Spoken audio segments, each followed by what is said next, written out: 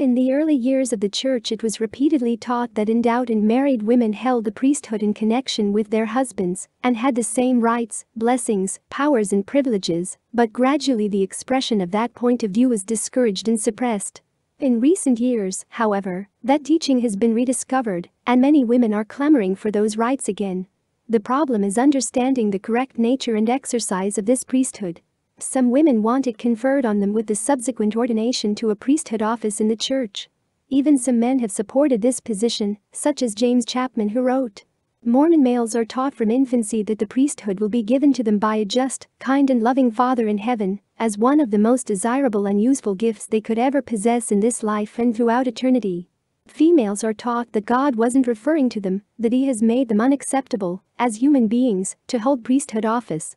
What effect does it have on a woman's image of herself when she is instructed that no matter what she does, she cannot gain equal status with men in the eyes of God? What is her reaction to this message? Will it inspire her to do good, to love God, to be at peace with herself and others? And what of the men throughout her lifetime who convey this message to her? Will they be filled with love, humility and compassion? Will a deep sense of human equality and empathy guide their involvement with women? What does it do to a woman, a young girl, to hear over and over again in so many ways, and at all times, that because she is female, she has been denied by God and made unqualified to hold priesthood as men can?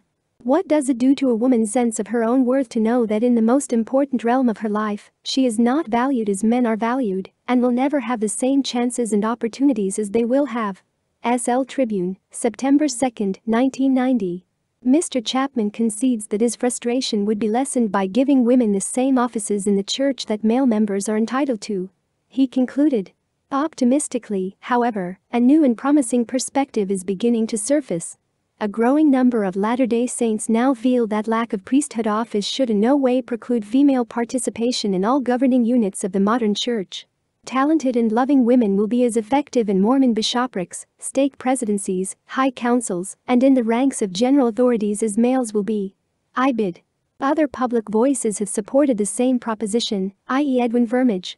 University of Utah law professor Edwin Vermage says there is no doctrinal basis for the Mormon Church's restriction against women holding the church's priesthood or other authoritative offices.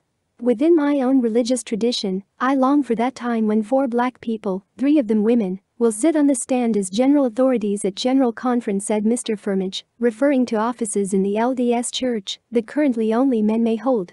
No reason exists in Mormon doctrine, I believe, to prevent full priesthood participation by women with every office and calling in the church being open to them, he said at the annual Monsignor McDougall lecture at the Cathedral of the Madeleine. Imagine 4 black, Mormon, general authorities, 3 of them female, he said. This profound visual message of healing would transcend in immediate healing power every sermon ever given in our holy house, the Mormon Tabernacle. SL Tribune, March 9, 1989. With this approach, Mr. Vermage is taking an opposite view from prophets, patriarchs and apostles of the past 6,000 years. He concludes with his own view of how he is reconciled to God, which sounds more confusing than sensible. Reconciliation with God comes from introspection, understanding others, and correcting injustices. Within my own soul I become male and female, Mormon and Catholic, Jew, Muslim and Hindu, Russian and American, black, brown and white, he said. IBID. Paul likens the church to a human body, each person being a vital part of that church, and all are necessary for it to function properly. Women are a part of that church body, perhaps the inner part that is not so visible, but their functions and contributions are just as necessary as any other part. Paul says that the eye cannot say to the hand, I have no need of thee, nor can any part say that it has no need of any of the other parts. See I Cor. 12:14-23. It is also necessary to understand that one part cannot desire to be some other part. The rib cannot say that she wants to be the arm, or the eye or the head. Whatever the calling that God gives us, we should be satisfied with it. Thus, a woman should graciously accept the fact that her priesthood callings are not elder, bishop, 70 or apostle, but wife, mother, teacher and comforter.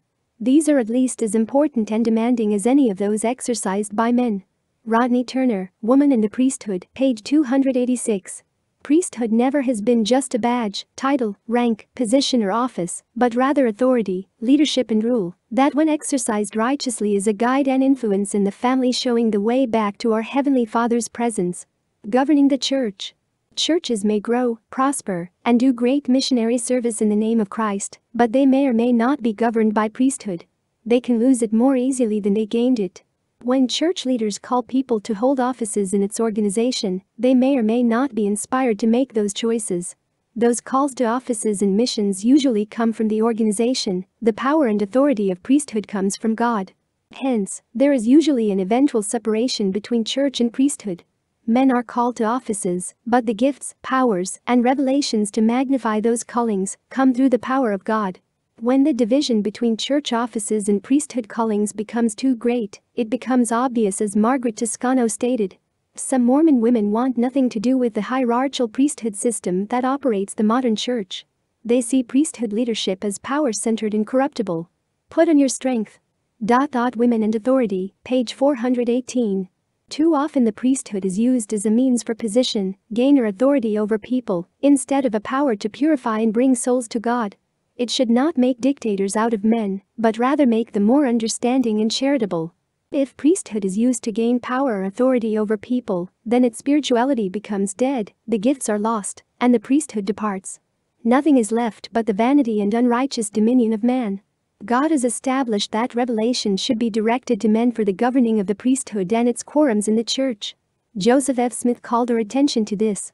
I want to tell you another thing. Our Heavenly Father has never yet to my knowledge revealed to this church any great principle through a woman. Now, sisters, do not cast me off or deny the faith, because I tell you that God has never revealed any great and essential truth for the guidance of the Latter-day Saints through any woman. Oh. Bud says one, what about Eliza Snow's beautiful hymn ? Oh, my Father, thou that dwellest, etc.? Did not the Lord reveal through her that great and glorious principle that we have a mother as well as a father in heaven? No. God revealed that principle to Joseph Smith. Joseph Smith revealed it to Eliza Snow Smith, his wife, and Eliza Snow was inspired, being a poet, to put it into verse. If we give anybody on earth credit for that, we give it to the prophet Joseph Smith. But first of all we give it to God, who revealed it to his servant the prophet. God reveals himself and his truths through the channels of the priesthood. Collected Discourses, 4/229, January 20, 1895. The Times and Seasons editor had previously noted this in 1840. The piece further states that a woman preacher appointed a meeting at New Salem, Ohio, and in the meeting read and repeated copious extracts from the Book of Mormon. Now it is a fact well known that we have not had a female preacher in our connection, for we do not believe in a female priesthood. T&S, 146. But this policy is definitely opposed by some women today, such as Andrea Emmett, who feels women should be entitled to hold priesthood offices in the church. There are no female apostles, female 70s, female high counselors, priestesses, female bishops, stake, mission, quorum, or Sunday school presidents, etc. Directives from the Women's General Auxiliary leaders to the female membership are addressed Dear Brethren and signed by the First Presidency. Male leaders make all the policies and decisions on every level for all members, male and female. With their totally male perspective, they write, define, and expound on what it means to be, and how to be, a woman. Subordination of Women Within the Latter-day Saint Church, page 4, Emmett, Sunstone Symposium Panel Discussion, 1990. Let's see what the prophet Joseph Smith had to say about this concept. When he learned about a church organization called the Irvingites, he said, the Irvingites are a people that have counterfeited the truth, perhaps the nearest of any of our modern sectarians. TPJS, page 210, they had apostles, prophets, teachers, etc., and professed having some spiritual gifts. On one of Mr. Irving's journeys in Scotland, he met some Mrs. Campbell who had the gift of utterances, and when they were introduced into Mr. Irving's church in London, they were termed prophetesses of God. They organized the church, and when they spoke, Mr. Irving and his ministers had to keep silent. The prophet clearly explained the reasons why Mr. Irving's church was not of God. It may be asked, where is there anything in all this that is wrong? First, the church was organized by women, and God placed in the church, first apostles, secondarily prophets, and not first women, but Mr. Irving placed in his church first women, secondarily apostles, and the church was founded and organized by them. A woman has no right to found or organize a church. God never sent them to do it. Second, those women would speak in the midst of a meeting and rebuke Mr. Irving or any of the church. Now the scripture positively says, "Thou shalt not rebuke an elder, but entreat him as a father." Not only this, but they frequently accused the brethren, thus placing themselves in the seat of Satan, who is emphatically called the accuser of the brethren. TPJS, page 212. Joseph Smith also similarly criticized a church organized by Johanna Southcott, who claimed to be a prophetess. She wrote a book about her prophecies in 1804, and her church was still active at the time Joseph spoke of it. Johanna Southcott was to bring forth, in a place appointed, a son, that was to be the Messiah, which thing has failed. Independent of this, however, where do we read of a woman that was the founder of a church, in the Word of God? Paul told the women in his day to keep silence in the church, and that if they wished to know anything to ask their husbands at home. He would not suffer a woman to rule or to usurp authority in the church, but here we find a woman the founder of a church, the revelator and guide. The Alpha and Omega, contrary to all acknowledged rule, principle, and order. TPJS, page 209. Apparently this same warning and caution should be taken regarding any woman starting churches, such as the famous Anne Lee of the Quakers, and more recently the pillar of the Seventh-day Adventists, Ellen G. White. Brigham Young also cautioned, "When the servants of God in any age have consented to follow a woman for a leader, either in a public or a family capacity, they have sunk beneath the standard their organization has fitted them for. When a people of God submit to that, their priesthood is taken from them, and they become as any other people." JD 9308. The holding of a particular office in the church is not necessarily an indication of the possession of priesthood.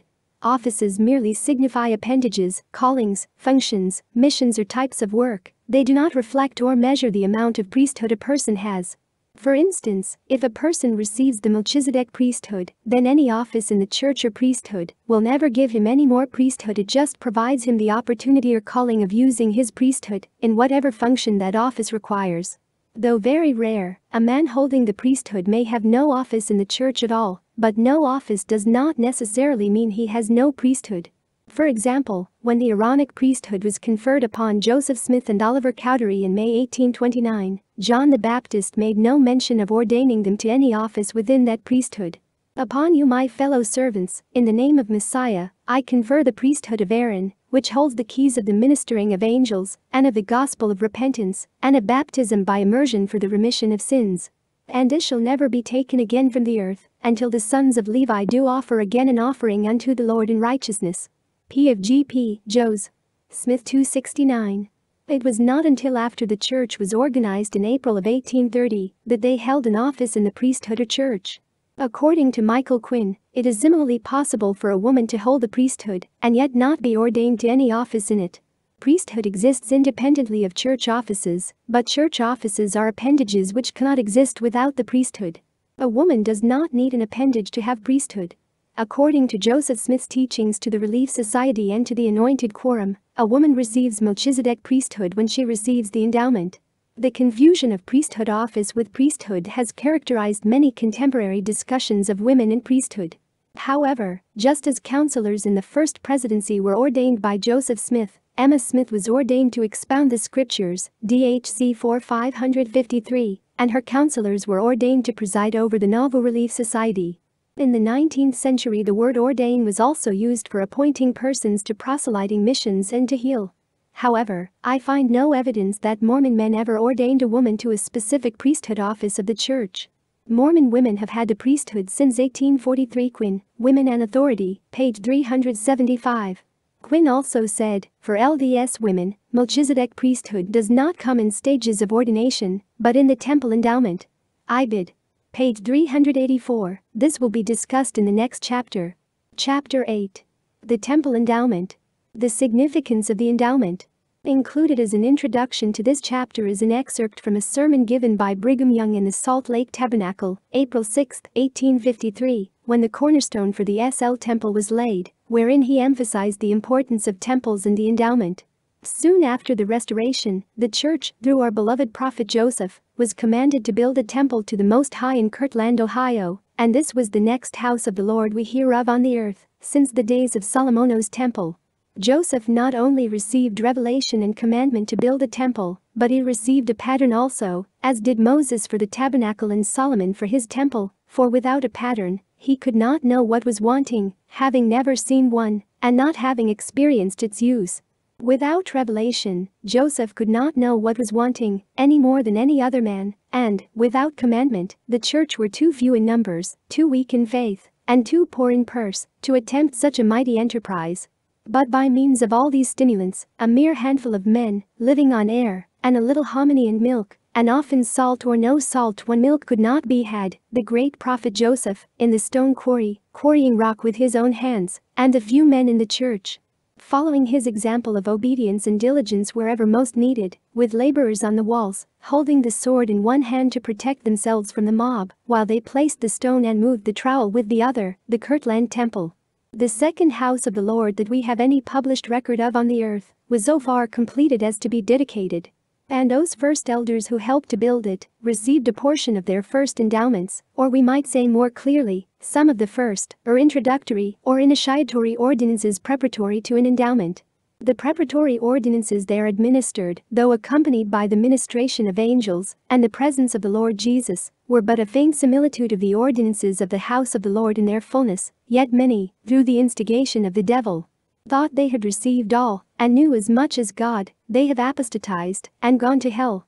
But be assured, brethren, there are but few, very few of the elders of Israel, now on earth, who know the meaning of the word endowment. To know, they must experience, and to experience, a temple must be built. Let me give you the definition in brief. Your endowment is to receive all those ordinances in the house of the Lord, which are necessary for you, after you have departed this life, to enable you to walk back to the presence of the Father, passing the angels who stand as sentinels, being enabled to give them the key words, the signs and tokens, pertaining to the holy priesthood, and gain your eternal exaltation in spite of earth and hell. Who has received and need not suppose he can again destroy the holy priesthood from the earth, by killing a few, for he cannot do it. God has set his hand, for the last time, to redeem his people, the honest in heart, and Lucifer cannot hinder him.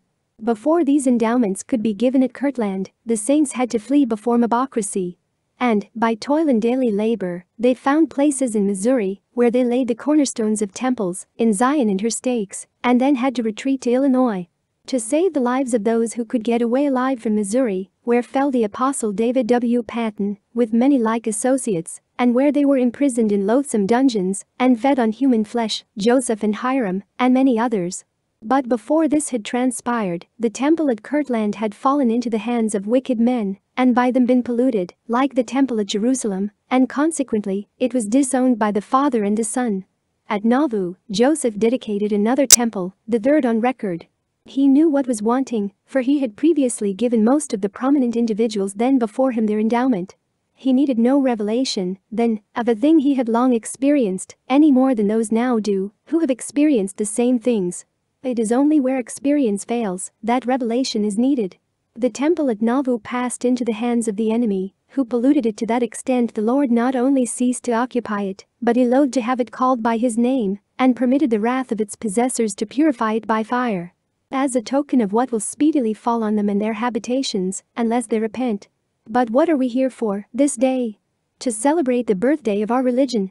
To lay the foundation of a temple to the Most High God, so that when his Son, our elder brother, shall again appear, he may have a place where he can lay his head, and not only spend a night or a day, but find a place of peace, that he may stay till he can say, I am satisfied. J.D. 2:31, 32, 33. The Melchizedek priesthood, which a woman shares in conjunction with her husband, is the authority by which the power of godliness is manifested. In preparation to receive the first endowment, this higher priesthood is necessary. And this greater priesthood administereth the gospel and holdeth the key of the mysteries of the kingdom, even the key of the knowledge of God. Therefore, in the ordinances thereof, the power of godliness is manifest.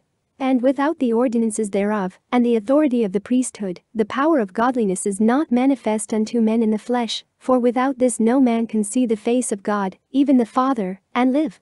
Now this Moses plainly taught to the children of Israel in the wilderness, and sought diligently to sanctify his people that they might behold the face of God. But they hardened their hearts and could not endure his presence. Therefore, the Lord in his wrath, for his anger was kindled against them, swore that they should not enter into his rest while in the wilderness, which rest is the fullness of his glory.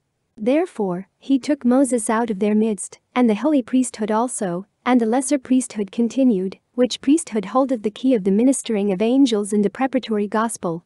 D&C 84:19-26. The first endowment. Among the most important instructions, commandments and ordinances taught to the early church members by the prophet Joseph Smith was the temple endowment. The endowment you are so anxious about, you cannot comprehend now, nor could Gabriel explain it to the understanding of your dark minds, but strive to be prepared in your hearts, be faithful in all things, that when we meet in the solemn assembly, that is, when such as God shall name out of all the official members shall meet, we must be clean every whit. TPJS, page 91. Nevertheless, an effort should be put forth to understand as clearly as possible the meaning and nature of the endowment, especially by those who wish to magnify their priesthood. John A. Widtsoe explained. The temple endowment relates the story of man's eternal journey, sets forth the conditions upon which progress in the eternal journey depends, requires covenants or agreements of those participating to accept and use the laws of progress, gives tests by which our willingness and fitness for righteousness may be known, and finally points out the ultimate destiny of those who love truth and live by it. PRST. And Ch. Governor, Widtsoe, page 333. There are some who think that a woman receives the priesthood when she gets her endowment. However, Heber C. Kimball clarified this. Yes, it applies to you ladies, in your family capacity. You have not any priesthood, only in connection with your husbands. You suppose that you receive the priesthood when you receive your endowments, but the priesthood is on your husbands. JD 531.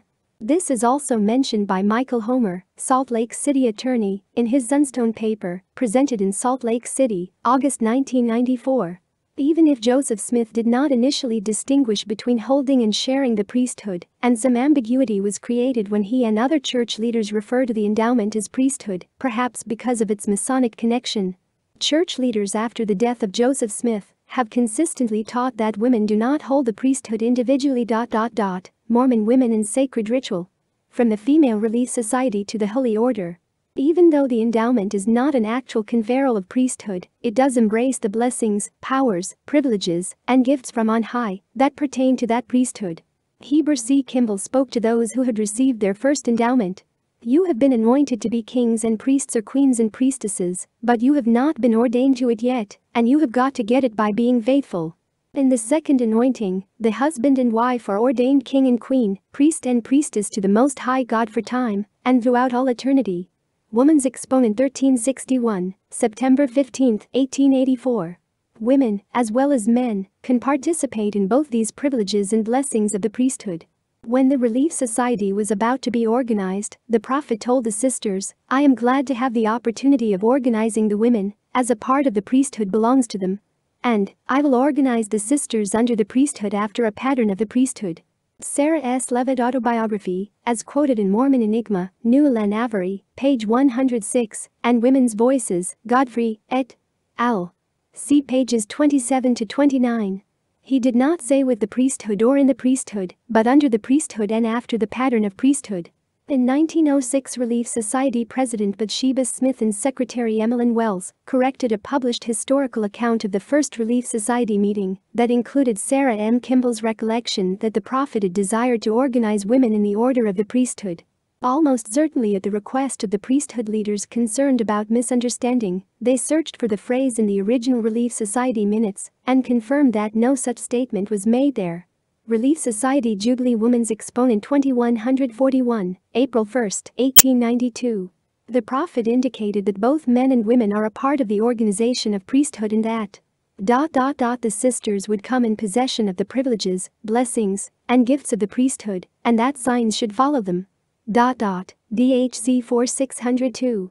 This would include the privilege and blessings of the temple endowment. Joseph Smith also gave another important message to the Relief Society in April of 1842. He spoke of delivering the keys to this society and to the church that according to his prayers, God had appointed him elsewhere. That the keys of the kingdom are about to be given to them, that they may be able to detect everything false as well as to the elders. Words of Joseph Smith, Comp. By Ehud and Cook, page 117. This same passage reads a little differently in the DHC. He spoke of delivering the keys of the priesthood to the church and said that the faithful members of the Relief Society should receive them in connection with their husbands, that the saints whose integrity has been tried and proved faithful might know how to ask the Lord and receive an answer. For according to his prayers, God had appointed him elsewhere. For the keys of the kingdom are about to be given to them church leaders, that they may be able to detect everything false. DHC 4600405. This quote seems to be saying that with the priesthood keys delivered to the church, both men and women would then be able to learn the true order of prayer, in order to receive answers to their prayers, and detect everything false. It was shortly after this that Joseph transferred the keys of the kingdom from his shoulders to those of the 12, with instructions that they should give them to others. Some researchers feel that when Joseph Smith mentioned delivering the keys to this society in April 1842, he desired to give them priesthood, but Michael Homer interestingly points out that this took place before the endowment had been given to the initial 9 male members of the Holy Order, and more than 1.5 years before any women joined the order. In September 1843, wives began to be endowed, anointed and sealed in plural marriage. It is therefore more likely that the keys referred to the creation of a society, which is the official interpretation, rather than priesthood. 1994 SLC Sunstone Symposium Paper, Op. Cit. On the 28th of May in 1843, Joseph Smith and Emma were sealed in marriage for time and eternity. This marriage ceremony consisted of promises and privileges pertaining to both mortality and eternity. In this ordinance, Emma was promised that she could receive every blessing and promised that he should receive, based on her faithfulness unto the end, i.e., wherever he could go, she could go. There were no restrictions or qualifications, because she did not have the priesthood. According to a statement by Press. Wilfred Woodruff, no man should administer in any of the ordinances in the temple without the priesthood.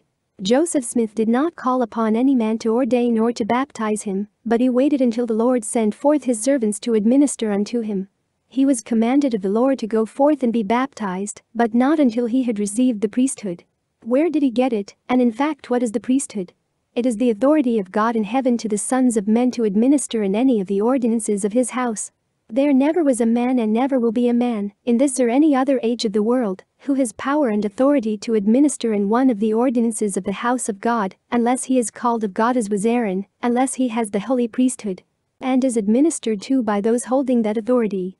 There was no man on the face of the earth, nor had been for the last 17 centuries, who had power and authority from God to go forth and administer in one of the ordinances of the house of God.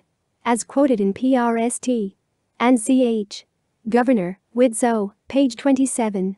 And Widsoe also explained. Ordinations of men to the Melchizedek priesthood are performed as a necessary prerequisite to receiving the endowment of the temple. Ibid. Page 333. With women, however, it is a little different.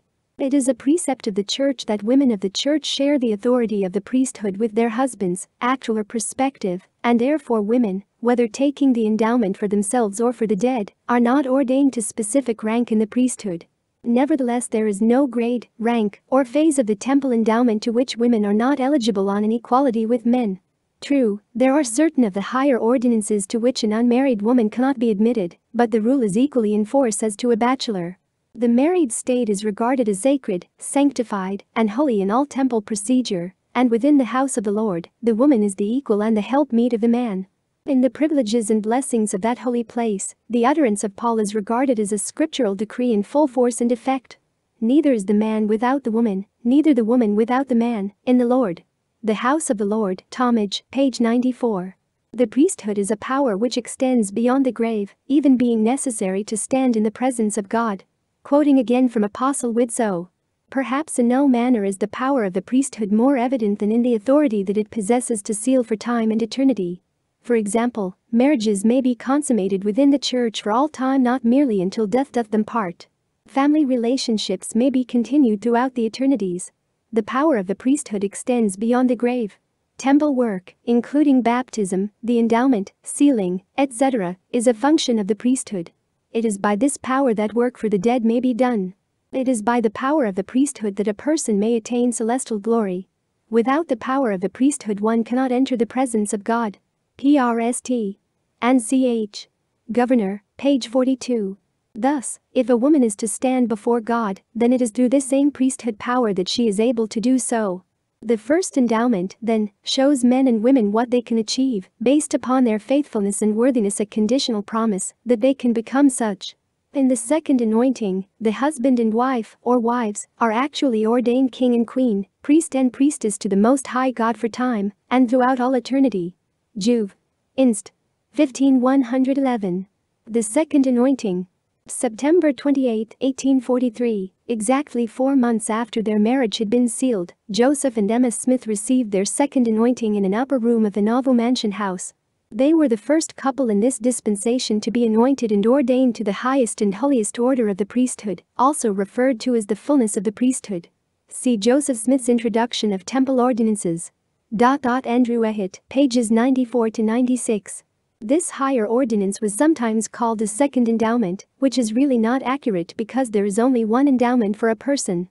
Other terms are highest ordinance and higher blessings, but the more proper term was given by Wilfred Woodruff's first presidency, when people were writing to him to sign their temple recommend. They wrote, "This decision applies to all ordinances attended to in the house of the Lord, except second anointings, which last named will still require the approval of the president of the church before they can be administered." Mess. Of the First Press. Clark, 3/228.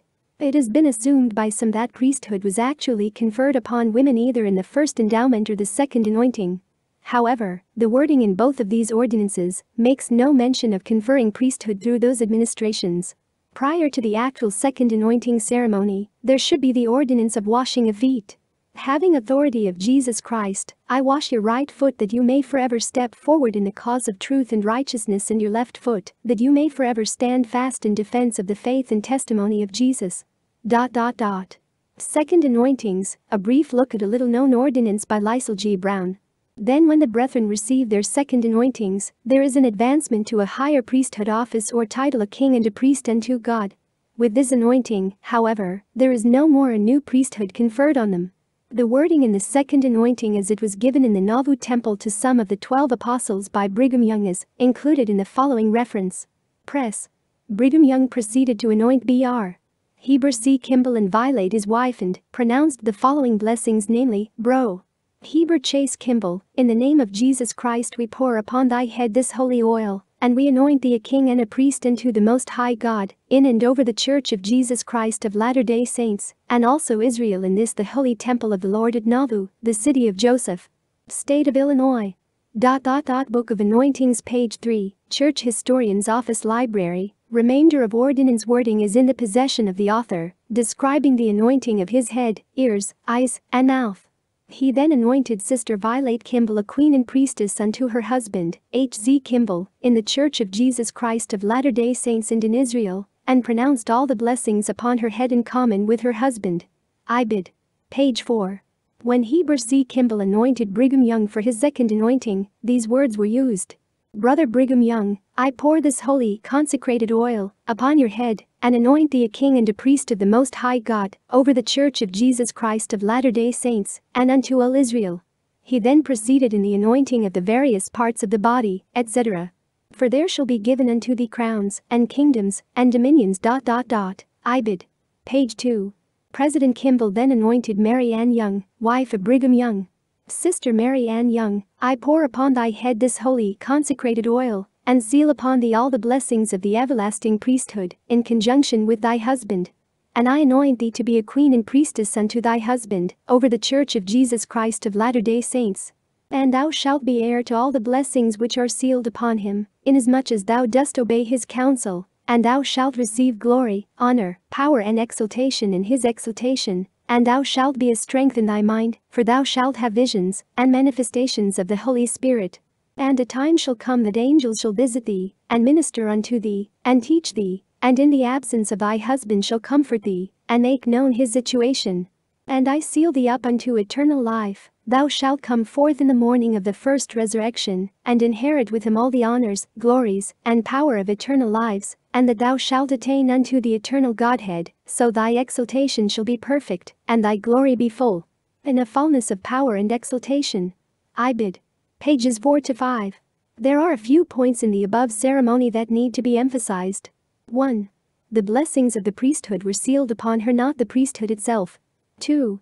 These blessings were sealed in conjunction with her husband. 3. She was anointed to be a queen and priestess unto her husband. 4.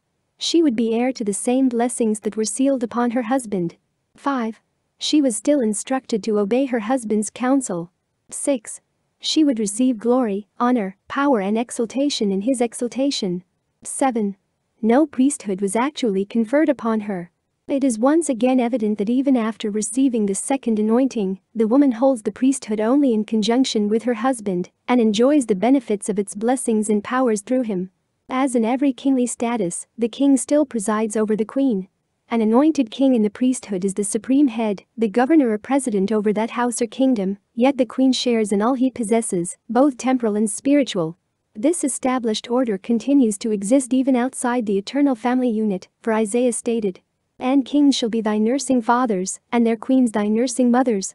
They shall bow down to thee with their face toward the earth, and lick up the dust of thy feet, and thou shalt know that I am the Lord." Isaiah 49:23. Why would kings and queens bow down to someone else? Simply because of a higher authority, a greater king and queen than those of an earthly calling. The disciples of Jesus admitted this, for John wrote that Jesus has made us unto our God kings and priests, and we shall reign on the earth. Rev. 5:10. John called him the King of Kings, 17:14. He is the king of other kings which he so ordained as his kings and their queens.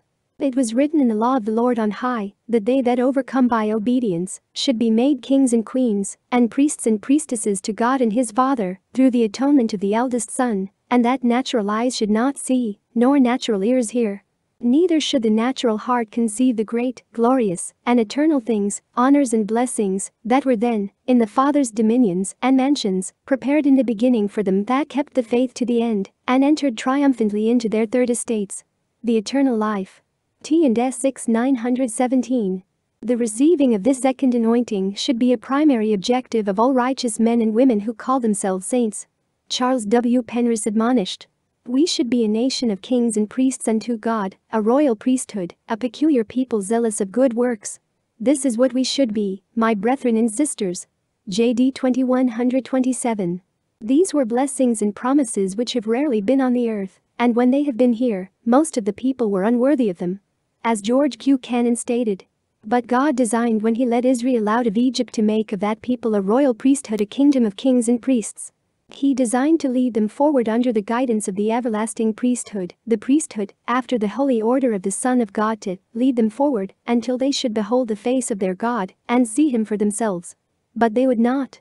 They hardened their hearts. They could not endure his presence." JD 25:290. As mentioned, in this ordinance of the second anointing, the couple are anointed as a king and queen, priest and priestess to the Most High God for time and throughout all eternity. Juv. Instra. 15:111. In the Mormon temple, woman is not merely implied, but well defined and named. There the theme of the Song of the New Jerusalem is faithfully rendered in her personality. If man is anointed priest unto God, woman is anointed priestess. If symboled in his heavenly estate as king, she is also symboled as queen. Women of Mormondom, Tullage, page 488. The prophet Joseph attempted to prepare and elevate church members to the point of receiving these higher blessings, the fullness of the priesthood. This royal priesthood order of kings and queens was to be part of the kingdom which would last forever. The prophet Joseph said, "Those holding the fullness of the Melchizedek priesthood are kings and priests of the Most High God, holding the keys of power and blessings." In fact, that priesthood is a perfect law of theocracy and stands as God to give laws to the people, administering endless lives to the sons and daughters of Adam. TPJS, page 322. And again, the prophet taught further that through the rites of the temple, faithful women would achieve exaltation within the eternal family order, as priestesses and as queens to their husbands, and over their posterity for endless ages of time. This meant that within the home, women shared priesthood rights with their husbands.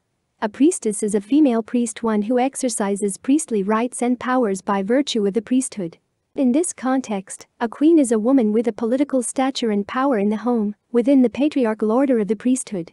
The priesthood rights of women pertain to the home. They did not extend in a general way to the church, but within the divine patriarchal order, a woman's ministry in the home was derived from the priesthood, and the functions of teaching, guiding, and directing her family were priestly acts. Doc. Of the Kingdom, Hiram Andrus, pages 411 to 412. It has never been the policy of the LDS Church to allow a woman to receive her second anointing, except with her husband. It would even be less probable to allow a single woman to ever receive those blessings. This subject was taken up by the first presidency in a letter dated November 1904. November 4, 1904. Pressed. Thomas R. Bassett. Rexburg, Idaho. Dear Brother. Referring to yours of the 1st inst. Recommending Sister Harriet B. Roberry for second anointing, we would say that a woman cannot receive those blessings except in connection with her husband. And a man so indifferent to the ordinances of the house of the Lord as to neglect doing his own temple work in his lifetime, although, as you say, he might have done so had he been so inclined, can scarcely be considered worthy of second anointing.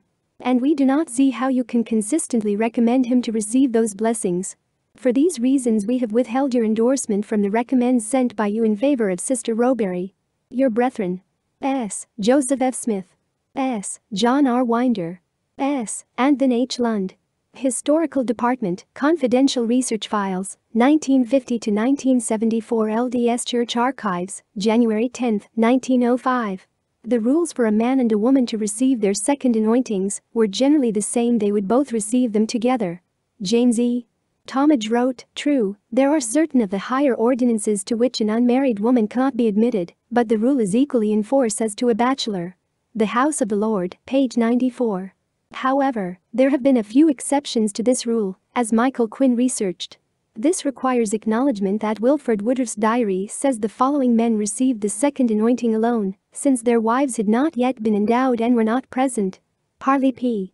Pratt on 21 January 1844, Orson Hyde on 25 January 1844, Orson Pratt on 26 January 1844, and William Clayton on 3 February 1844. Joseph Smith's diaries indicate the same thing. The reference to Clayton is incorrect and arose from his name having appeared immediately after the second anointing for Joseph and Clarissa Young. Clayton's diary shows that he received only the first anointing in 1844, and Heber C. Kimball's diary in December 1845 listed Clayton among the anointed quorum's members who had not yet received their last or second anointing. However, there is no mistake in the second anointing reference to the Pratt brothers and Orson Hyde. Quinn, Op. Cit. Page 397, FTNT. 35. It is rather difficult for a man to be a king, presiding over a kingdom, without a queen. That is the established structure and order that also pertains to the holy priesthood. The following sample quotations illustrate 5 different cases of couples getting their second anointings.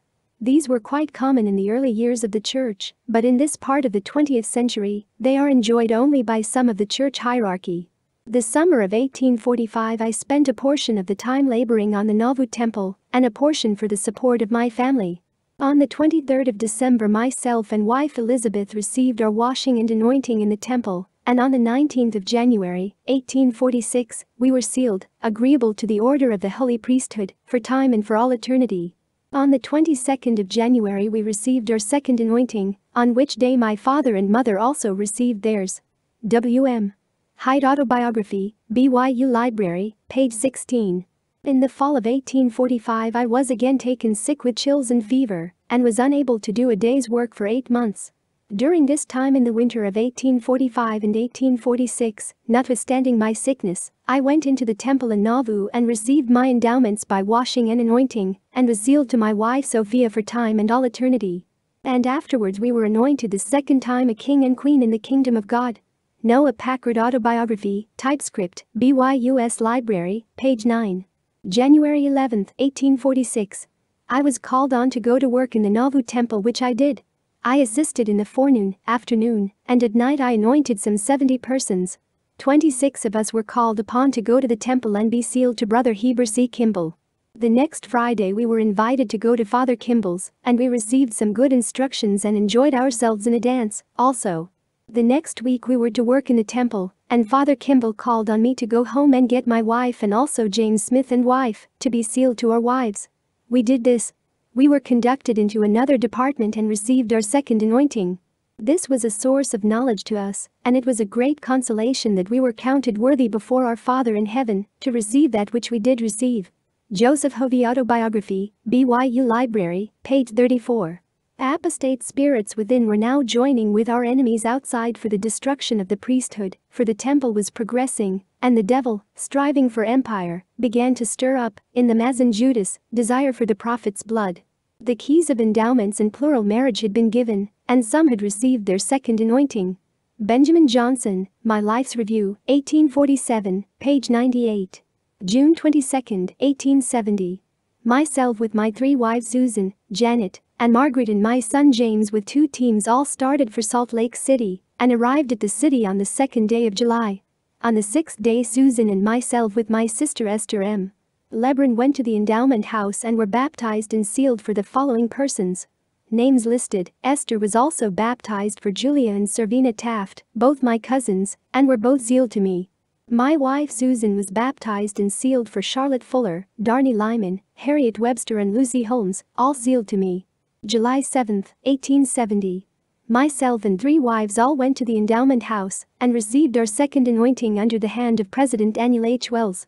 Joel Johnson Autobiography, BYU Collection.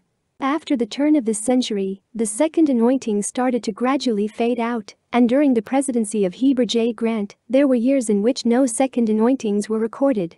So, instead of being a nation of kings and queens, very few of the 9 million members of the church today have received these ordinations.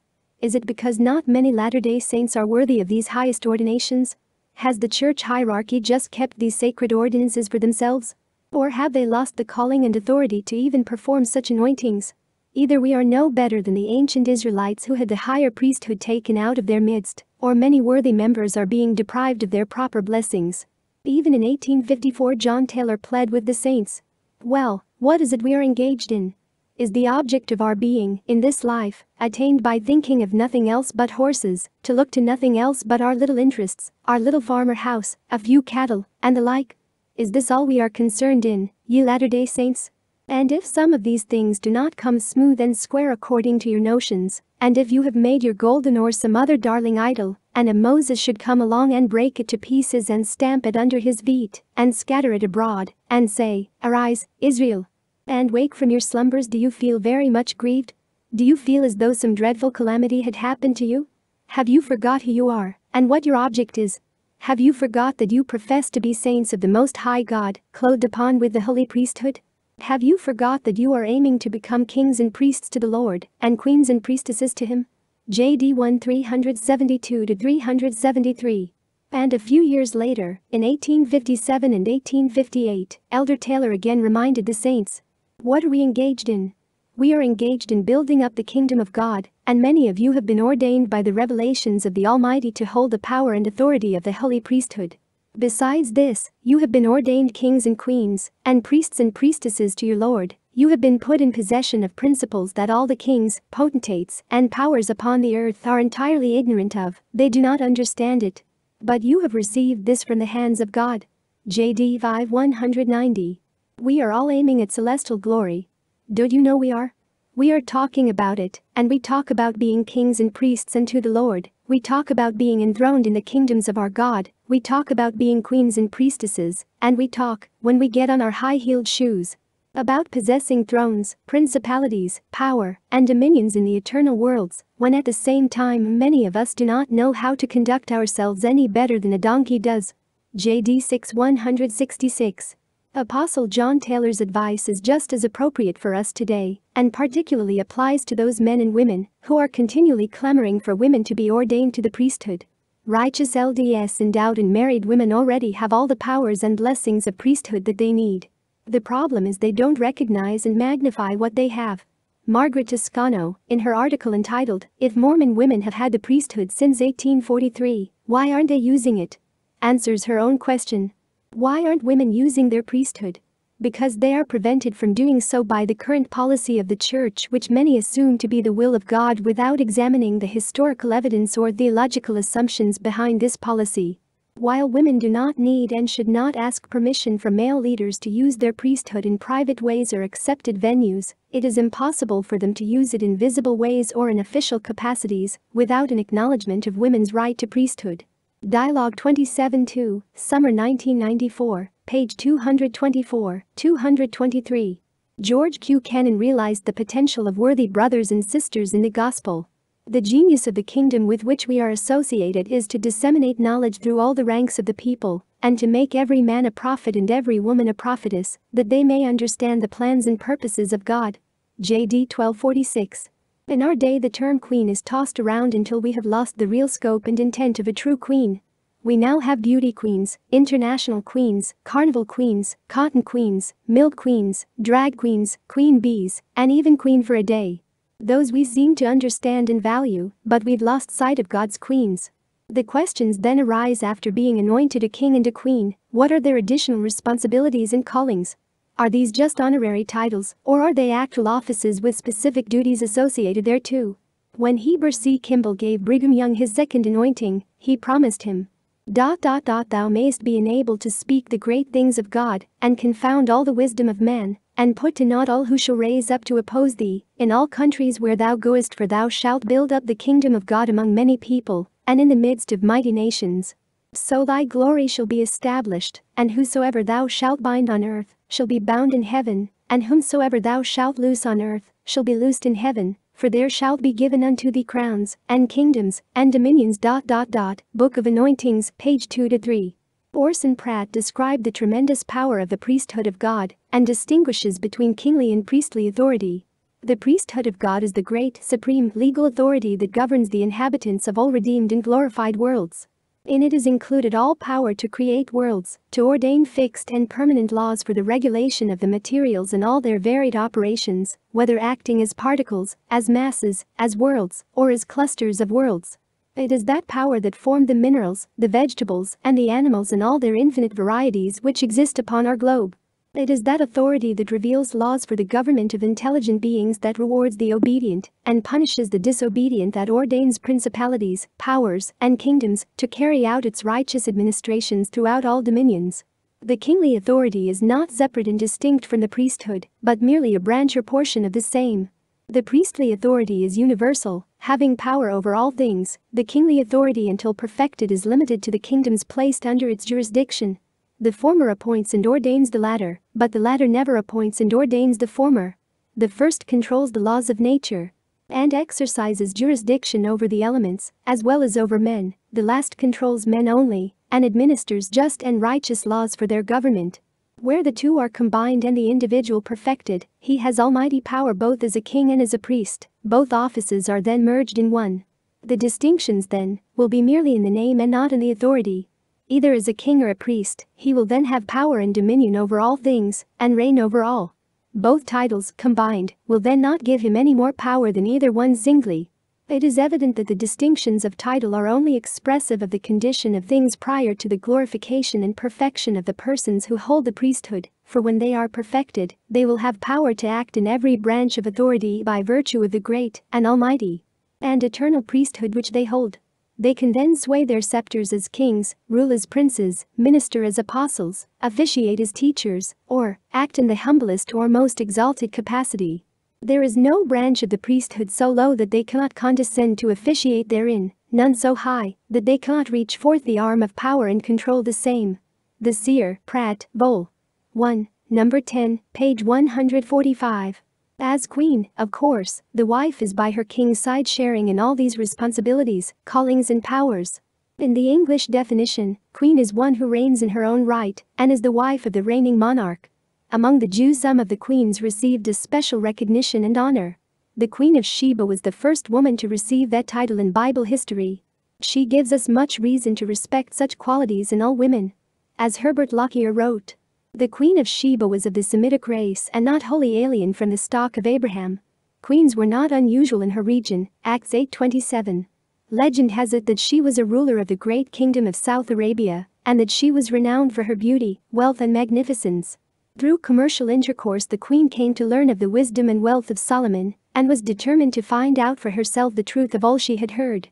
The queen came to Solomon, we are told, to ask him concerning the name of the Lord, and to prove him with hard questions. Such was no idle curiosity, which can be a good master as well as a bad one. In the queen's case, curiosity was the stepping stone to revelation and higher wisdom. She undertook a long journey, for those times, and at fabulous cost, to sit before Solomon and learn of his wisdom. She felt that no effort was too great or price too high for an introduction to the king's superb wisdom. She did not come on a visit of state or to enter into some kind of treaty, or even to behold Solomon's magnificence. Her quest was for wisdom and for a fuller knowledge of Solomon's God. See Isaiah 63, 6, 19, 20. With all the pomp and pageantry, culture and commerce the Queen's country represented, she had no need to curry even Solomon's favor. She sought the widening of her mental and spiritual horizon. Does not this queen represent those young women of today with a thirst for higher knowledge and culture, all that is artistically beautiful, and for the poetry of religion? Receptive to wisdom, they become wise. Their lives are enriched by contact with intellectual superiority, reading and questioning. Would that more could be found following the Queen of Sheba in her quest? All the Kings and Queens of the Bible, Lockyer, Zondervan Publishing, pages 211, 212, 213. Today we seem to have lost sight of the most important blessings that God has prepared for His people. We are immersed in the temporal jungles of Babylon, searching for ridiculous honors and titles among the Gentiles, instead of those esteemed offices and callings of the priesthood. We want the honors of prominent men in the business world instead of kings and queens in the kingdom of God. Our failure with the priesthood and its higher ordinations is even greater than that of ancient Israel. Looking to the fruition of the divine program in eternity, Brigham Young promised, Doc. Of the Kingdom, Andrus, page 411. Now, brethren, the man that honors his priesthood, the woman that honors her priesthood, will receive an everlasting inheritance in the kingdom of God, but it will not be until this earth is purified and sanctified, and ready to be offered up to the Father. But we can go to work now and live as near as we can like the family of heaven, that we may secure to ourselves the blessings of heaven and of earth, of time and of eternity, and life everlasting in the presence of the Father and the Son. This is what we want to do. Remember it, brethren and sisters, and try to live worthy of the vocation of your high calling. You are called to be saints. Just think of and realize it, for the greatest honor and privilege that can be conferred upon a human being is to have the privilege of being a saint. The honor of the kings and queens of the earth fades into insignificance when compared with the title of a saint. You may possess earthly power and rule with an iron hand, but that power is nothing. It will soon be broken and pass away. But the power of those who live and honor the priesthood will increase forever and ever. J.D. 17 119-120. The endowment, then, is a passport to enable you to walk back into the presence of the Father, by the use of certain keys, signs and tokens. The blessings and promises of both the first endowment and the second anointing are available for both worthy men and women alike. Chapter 9. They shall be one flesh. Vocal music reaches its greatest power and beauty in the harmonious blending of more than one voice. The energy, power and usefulness of electricity results from the combination of both the negative and the positive wires. Scissors are useless without both halves. So must men and women be spiritually united to receive the fullness of priesthood blessings and promises. The instruction to be one flesh was given to mankind at the beginning of this world. And Adam said, This I know now is bone of my bones, and flesh of my flesh. She shall be called woman, because she was taken out of man. Therefore shall a man leave his father and mother, and shall cleave unto his wife, and they shall be one flesh. Gen. 2:29-30, IV.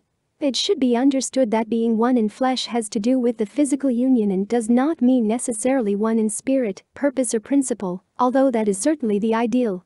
Paul explained to the Corinthians, Know ye not that your bodies are the members of Christ? Shall I then take the members of Christ, and make them the members of an harlot? God forbid. What? Know ye not that he which is joined to an harlot is one body? For two, saith he, shall be one flesh. But he that is joined unto the Lord is one spirit. I Cor. 6:15-17. When a woman is sealed to a man by priesthood authority, she should then become one with him in every aspect. Not just physically, but spiritually, emotionally, intellectually, etc. She then shares his life, his name, his glory, and his priesthood. Birthright to the priesthood. Neither man nor woman is born with the priesthood, although they can come into mortality with the right to it, or as heirs to it, because of lineage. What is meant by the command in Isaiah 52d chapter, 1st verse, which saith, Put on thy strength, O Zion? And what people had Isaiah reference to? He had reference to those whom God should call in the last days, who should hold the power of priesthood to bring again Zion, and the redemption of Israel, and to put on her strength is to put on the authority of the priesthood, which she, Zion, has a right to by lineage. D&C 113:7-8. The birthright to the priesthood, however, is not the priesthood itself, but a right to have it. Abraham learned that he was of the lineage which had the right to the priesthood and went to Melchizedek telling him of that birthright. Thereupon Melchizedek conferred the priesthood upon Abraham. And when he left, he said, "Now I have a priesthood." TPJS, page 323, DHC 555. Michael Quinn explains this further. In February 1844, Stake Patriarch John Smith told an LDS woman that she had a right to priesthood from her birth.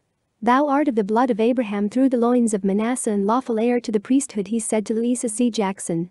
She was not among the elite Mormon women who received the endowment before the opening of the Nauvoo Temple in December 1845. Referring to her eventual sealing and second anointing, the patriarch added that this woman shall possess a priesthood in common with thy companion.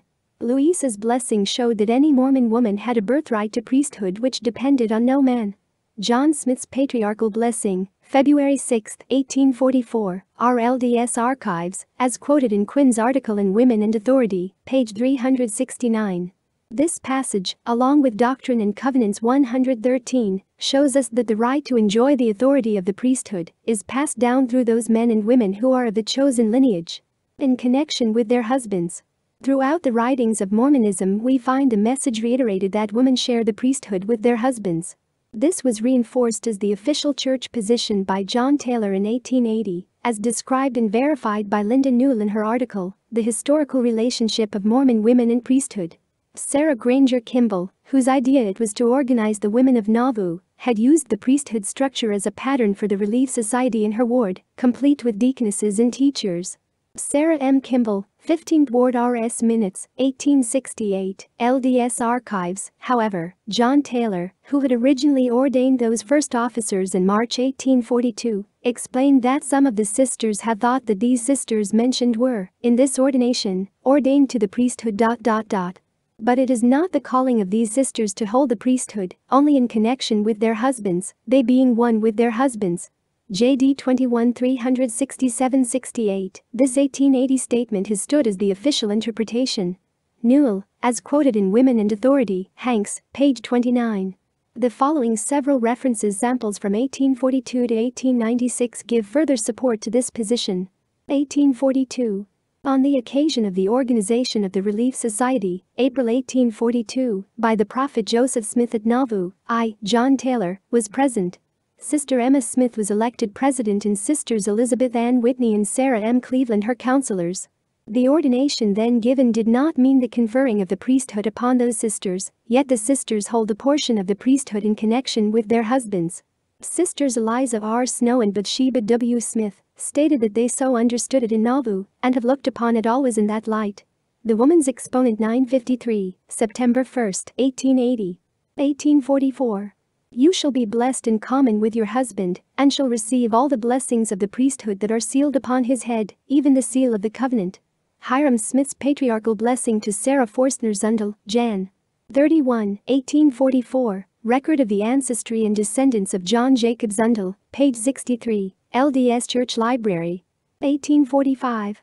The Father commissioned him to preach the gospel to them and show them the plan by which they could be brought up in the resurrection and prepare themselves for higher glories. This is the way that he spent the time, and this is the way that every person who holds the priesthood will spend the time that intervenes between his death and his resurrection. The spirits of men are not all that will be employed in this delightful task, but you, too, my sisters, will take a part therein, for you will hold a portion of the priesthood with your husbands, and you will thus do a work, as well as they, that will augment that glory which you will enjoy after your resurrection. Orson Pratt, at the funeral of Mrs. Carolyn Smith, June 1, 1845, T&S 6 920. Sisters. Have no right to meddle in the affairs of the kingdom of God. They never can hold the priesthood apart from their husbands. Brigham Young, 70s Record, March 9, 1845. 1846. Here is a blessing given by Patriarch John Smith to Emily Jacob in 1846. I place my hands upon thy head in the name of Jesus of Nazareth, and seal upon thee the priesthood, with all the blessings of the new and everlasting covenant, which was sealed upon the children of Joseph. For this is thy lineage, the same as thy companion. Thou hast a right to all the blessings which are sealed upon his head, for a woman can have but little power in the priesthood without a man. City of Joseph, the record of Norton Jacob, pages 16 to 17, January 26, 1846. 1856. I accordingly asked Mr. Heber C. Kimball if women had a right to wash and anoint the sick for the recovery of their health, or is it mockery in them to do so? He replied, inasmuch as they are obedient to their husbands, they have a right to administer in that way in the name of the Lord Jesus Christ, but not by authority of the priesthood invested in them, for that authority is not given to women. He also said they might administer by the authority given to their husbands inasmuch as they were one with their husbands. Mary Ellen Abel Kimball Diary, 2 March 1856, LDS Archives. In another blessing given by Elisha Graves to Lucy Flake, again the necessity of holding the priesthood in order to do temple work is indicated. Thou art a royal heir to all the blessings, privileges and powers which pertain to the holy priesthood according to thy sex, which thou shalt receive in due time that thou mayst be able to accomplish thy work in behalf of thy progenitors. Thou shalt be connected with a man of God, through whom thou shalt receive the priesthood, exaltation, power and eternal glory, become a mother in Israel. Be anointed a queen and priestess unto the Most High God, receive thy crown, dominion, power and eternal increase, thy inheritance with thy benefactor in Zion. Life of Lucy Hannah White Flake pages 4-5, blessing given by Elisha H. Graves, November 4, 1856. 1857. Tell about loving God and His people. If you do not love the man that leads you, you do not love that being who confers all the blessings and privileges we enjoy. Tell about loving God, and not love the men that lead you. Get out with your nonsense. Will that apply to the elders? Yes, and to the 70s, the high priests, bishops, teachers, and all men. Any further? Yes, it applies to you ladies, in your family capacity. You have not any priesthood, only in connection with your husbands. You suppose that you receive the priesthood when you receive your endowments, but the priesthood is on your husbands. Can you honor God in the priesthood, and abuse your husbands like the devil? How can you honor the priesthood, except you honor the man you are connected with? Heber C. Kimball, J.D. 531, July 12, 1857. Some of you ladies, that go abroad from house to house, blessing the sick, having your little circles of women come together, why are you troubling yourselves to bless and lay your hands on women, and prophesy on them, if you do not believe the principle? You make yourselves fools to say that that same power should not be on the man that has got the priesthood, and with sisters that have not got any, only what they hold in connection with their husbands. Heber C. Kimball, J.D. 5-177, August 23, 1857. I do not care so much about the women obeying as I do the men. I am not talking about them, but you, elders of Israel, that have the priesthood. Women have not a particle of priesthood, only what they hold in connection with their husbands, neither have the men, except that which they hold in connection with those who hold the keys of the kingdom at headquarters. Heber C. Kimball, J.D. 667, November 22, 1857. 1879. Our sisters are engaged with us in trying to do a good work. Shall we despise them in their labors? No. Who are they? Part of ourselves. Do they hold the priesthood? Yes, in connection with their husbands, and they are one with their husbands, but the husband is the head. John Taylor, J.D. 2359, November 30, 1879. 1880. At that meeting the prophet called Sister Emma to be an elect lady. That means that she was called to a certain work, and that was in fulfillment of a certain revelation concerning her. She was elected to preside over the Relief Society, and she was ordained to expound the scriptures. In compliance with Brother Joseph's request, I set her apart, and also ordained Sister Whitney, wife of Bishop Newell K. Whitney, and Sister Cleveland, wife of Judge Cleveland, to be her counselors. Some of the sisters have thought that these sisters mentioned were, in this ordination, ordained to the priesthood. And for the information of all interested in this subject I will say, it is not the calling of these sisters to hold the priesthood, only in connection with their husbands, they being one with their husbands. John Taylor, J.D. 21 367-68. 1887. The father of a family is the patriarch. He holds in his hands the keys of blessing for every member of his family, and is their head. His wives, be they few or many, are given to him, and here it is that the man is not without the woman, that through them he may not only perpetuate his name and continue his generation, but that through them the priesthood may be continued also. For sorrowful indeed is the condition of that family which is without a man holding the priesthood to stand before the Lord in their behalf. As we have said, while the man holds the keys independently, what power his wives have is in him and not in themselves alone. Let us illustrate. The Revelator John talks of our becoming kings and priests. When this time arrives, a man then becomes a king and a priest to God, but a woman becomes a queen and priestess to her husband. And though a man may have 1,000, yet each woman holds this right independent of any other woman when the blessing is conferred upon her, but no woman can receive this blessing unless she is allied to a man who has attained to this power. We repeat, the man can receive this blessing also independently, whereas the woman receives it because of and through her husband. Her glory, her exaltation, and all the blessings pertaining to eternal lives will also come through this channel.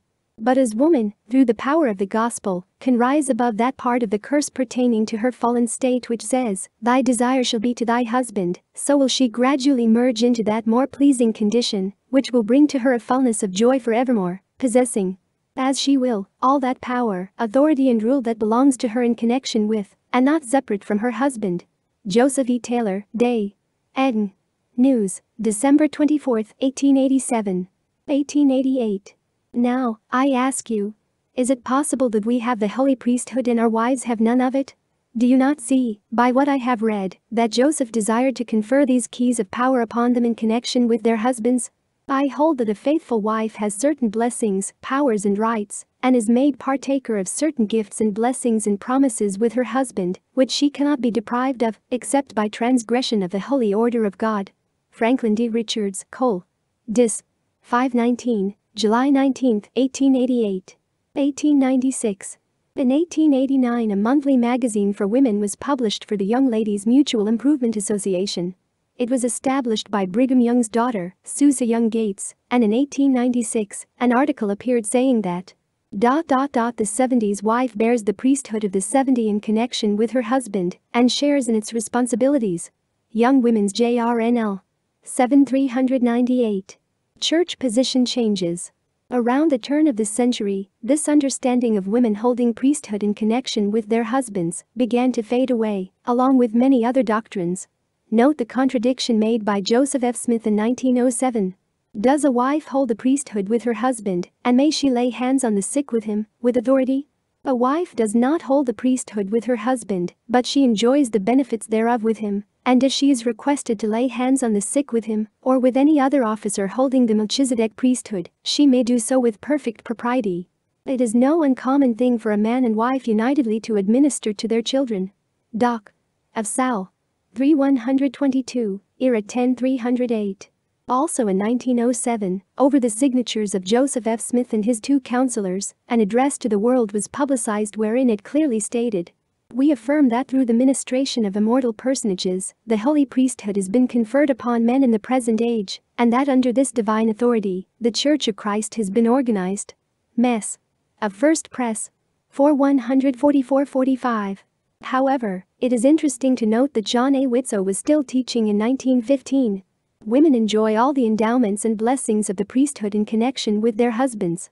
The family is the basis of society on earth, and as there must be organization among intelligent beings, someone must be spokesman for the family. In the family, the man is the spokesman and presiding authority, and, therefore, the priesthood is bestowed upon him. Rational Theology, Witso, 1st ed. 1915, page 97. But in 1921 Charles W. Penrose of the First Presidency stated, "Sisters have said to me sometimes, but I hold the priesthood with my husband." Well, I asked, "What office do you hold in the priesthood?" Then they could not say much more. The sisters are not ordained to any office in the priesthood, and there is authority in the church which they cannot exercise. It does not belong to them, they cannot do that properly any more than they can change themselves into a man. Conf. Rept. April 1921, page 198. And the same General Conference, Roger Clausen explained, "The priesthood is not received or held or exercised in any degree by the women of the church, but, nevertheless, the women of the church enjoy the blessings of the priesthood through their husbands." This emphasizes very strongly the importance of marriage. Every woman in the church, of mature age and worthiness, who is ambitious to attain to exaltation and glory hereafter should be married, should be sealed to a man for time and all eternity. And we trust that the young women of the church as well as the young men of the church realize the responsibility of this important ordinance. Conf. Rept. April 1921, page 24. The Heber J. Grant presidency continued the trend in 1922. Women, not being heirs to the priesthood except as they enjoy and participate in its blessings through their husbands, are not identified with the priesthood quorums, and consequently do not receive the religious instruction and training imparted at quorum meetings. Mess. Of First Press. 5/217. Again, in 1926, this same position was reiterated in an interesting pamphlet printed by the Deseret News Press. Women do not hold the priesthood, but they do share equally in the blessings and gifts bestowed on the priesthood in temple courts, in civic, social and domestic life. The man is not without the woman in the Lord, nor the woman without the man. So said Paul, and so taught Joseph Smith. Office and priesthood carry heavy responsibilities requiring constant labor and time. No woman could safely carry the triple burden of wifehood, motherhood, and at the same time function in priestly orders. Yet her creative home labor ranks side by side, in earthly and heavenly importance, with her husband's priestly responsibilities. His is the marketplace, hers at the hearthstone. Women of the _MORMON Church. Susa Young Gates and Lee D. Widsoe, page 5.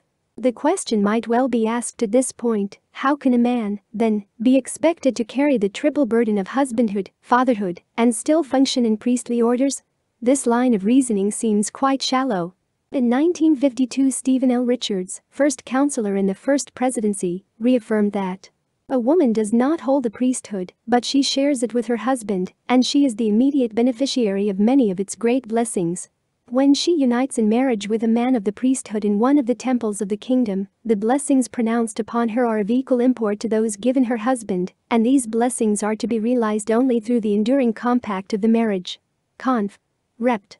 October 1952, page 99. A 1956 conference talk by J. Reuben Clark, Jr. expresses his belief that women did not receive priesthood. I have always thought that there was in this an indication of the priesthood status of women, because of the punishment which apparently was inflicted upon Aaron, which differed from the punishment which was inflicted upon Miriam, that here was an indication that women did not receive the priesthood, and certainly so far as we know, women have not had the priesthood. Miriam's punishment may have covered her seeming claim that she had a right to priesthood powers. Conf. Rept. October 1956, page 85. A discussion on the history of any gospel subject would be incomplete without comments from Bruce R. McConkie. There is no such thing in the true church as a high priestess. Where this office is found in a church, it is an unauthorized and apostate innovation. Women do not hold the priesthood. Moore. Doc. Page 355. Women do not have the priesthood conferred upon them, and are not ordained to offices therein, but they are entitled to all priesthood blessings. Those women who go on to their exaltation, ruling and reigning with husbands who are kings and priests, will themselves be queens and priestesses. They will hold positions of power, authority, and preferment in eternity. Moore. Doc. Page 594. And in 1963, William J. Critchlow presented his views in General Conference. Priesthood is for men only, it is not conferred upon women. The sisters may be set apart as officers in the priesthood auxiliaries, but they are never ordained to office in the priesthood. They do not share the priesthood with their husbands, fathers, or sons. They do share the blessings of the priesthood with their husbands, fathers, or sons. They do share the blessings with their husbands, sealed in a temple, they go along hand in hand with them toward exaltation. Finally reigning as queens and priestesses with their husbands who become kings and priests. D&C 9441. Infrequently a sister asks, why can't we, sisters, hold the priesthood? My answer. If and when he whose business priesthood is wants you to hold it, he will let his prophet know. Until then there is nothing we can do about it. Conf. Rept. October 1963, page 29. While these gentlemen do have a technical point that women do not have the Melchizedek priesthood conferred upon them, these brethren seem to enjoy putting women in a subordinate role to men. Whereas before the turn of the century, women had achieved a little higher station. Where once it was taught that women held the priesthood in conjunction with their husbands, this was changed to women sharing only the blessings of the priesthood in conjunction with their husbands. When the church changes its eternal doctrines, ordinances and laws, such as their stand on woman and the priesthood, it can mean one of two things. Either they were in error in the past and have repented, or their origins were correct, and new changes are making them go astray. During the same month in which the church made the official declaration for blacks to receive the priesthood, Spencer Kimball also stated, "We pray to God to reveal his mind, and we always will, but we don't expect any revelation regarding women and the priesthood." Kimball says no women in priesthood, SL Tribune, June 13, 1978, D1. President Kimball had access to all the historical and doctrinal records of the church, which stated that black men should not receive the priesthood, but he tried to give it to them anyway. Then, with access to similar records stating that women already hold the priesthood with their husbands, he believed it would take a special revelation for that to occur, but he doesn't expect to receive one. Here is a man who tried to give priesthood where it shouldn't be given, and refused to acknowledge priesthood where it already is. A recent article about Mitt Romney, George Romney's son, who is the 1994 Mormon Republican senatorial candidate in Massachusetts, referred to the LDS Church stand of not allowing women to hold priesthood. It was reported Mitt Romney would not comment on the Mormon Church's policy of barring women from the priesthood. Has Senator Kennedy stood up to the Pope and said, "ITE''s just not right. We need women priests"? If he has, I will listen. I do not consider it my place as a member of my church to fly out to Salt Lake City and say, "You who are people I believe in and trust, are wrong out here. Let me tell you how you should run your church. You should have women in the priesthood," Romney said. Late last year, Romney ordered the removal of a woman from the post of Sunday school president after higher church officials in Salt Lake City said the post should be held only by men. Romney said he only was following orders in having the woman removed. He also said he gave the title to a man, but allowed the woman to retain the real responsibilities and do the work. SL Tribune, front page, September 8, 1994. The last two paragraphs of this article just add fuel to the LDS feminists' fire. The question continues to be asked in Mormon and non-Mormon circles. Will such media coverage and direct or indirect pressure from an increasing number of LDS members result in a change in the current LDS Church position regarding women in the priesthood? Women who do not marry a priesthood holder place themselves under certain gospel restrictions. For example, John A. Whitsoe stated, "Women married to non-members of the church should not receive their temple endowments." PRST. And CH.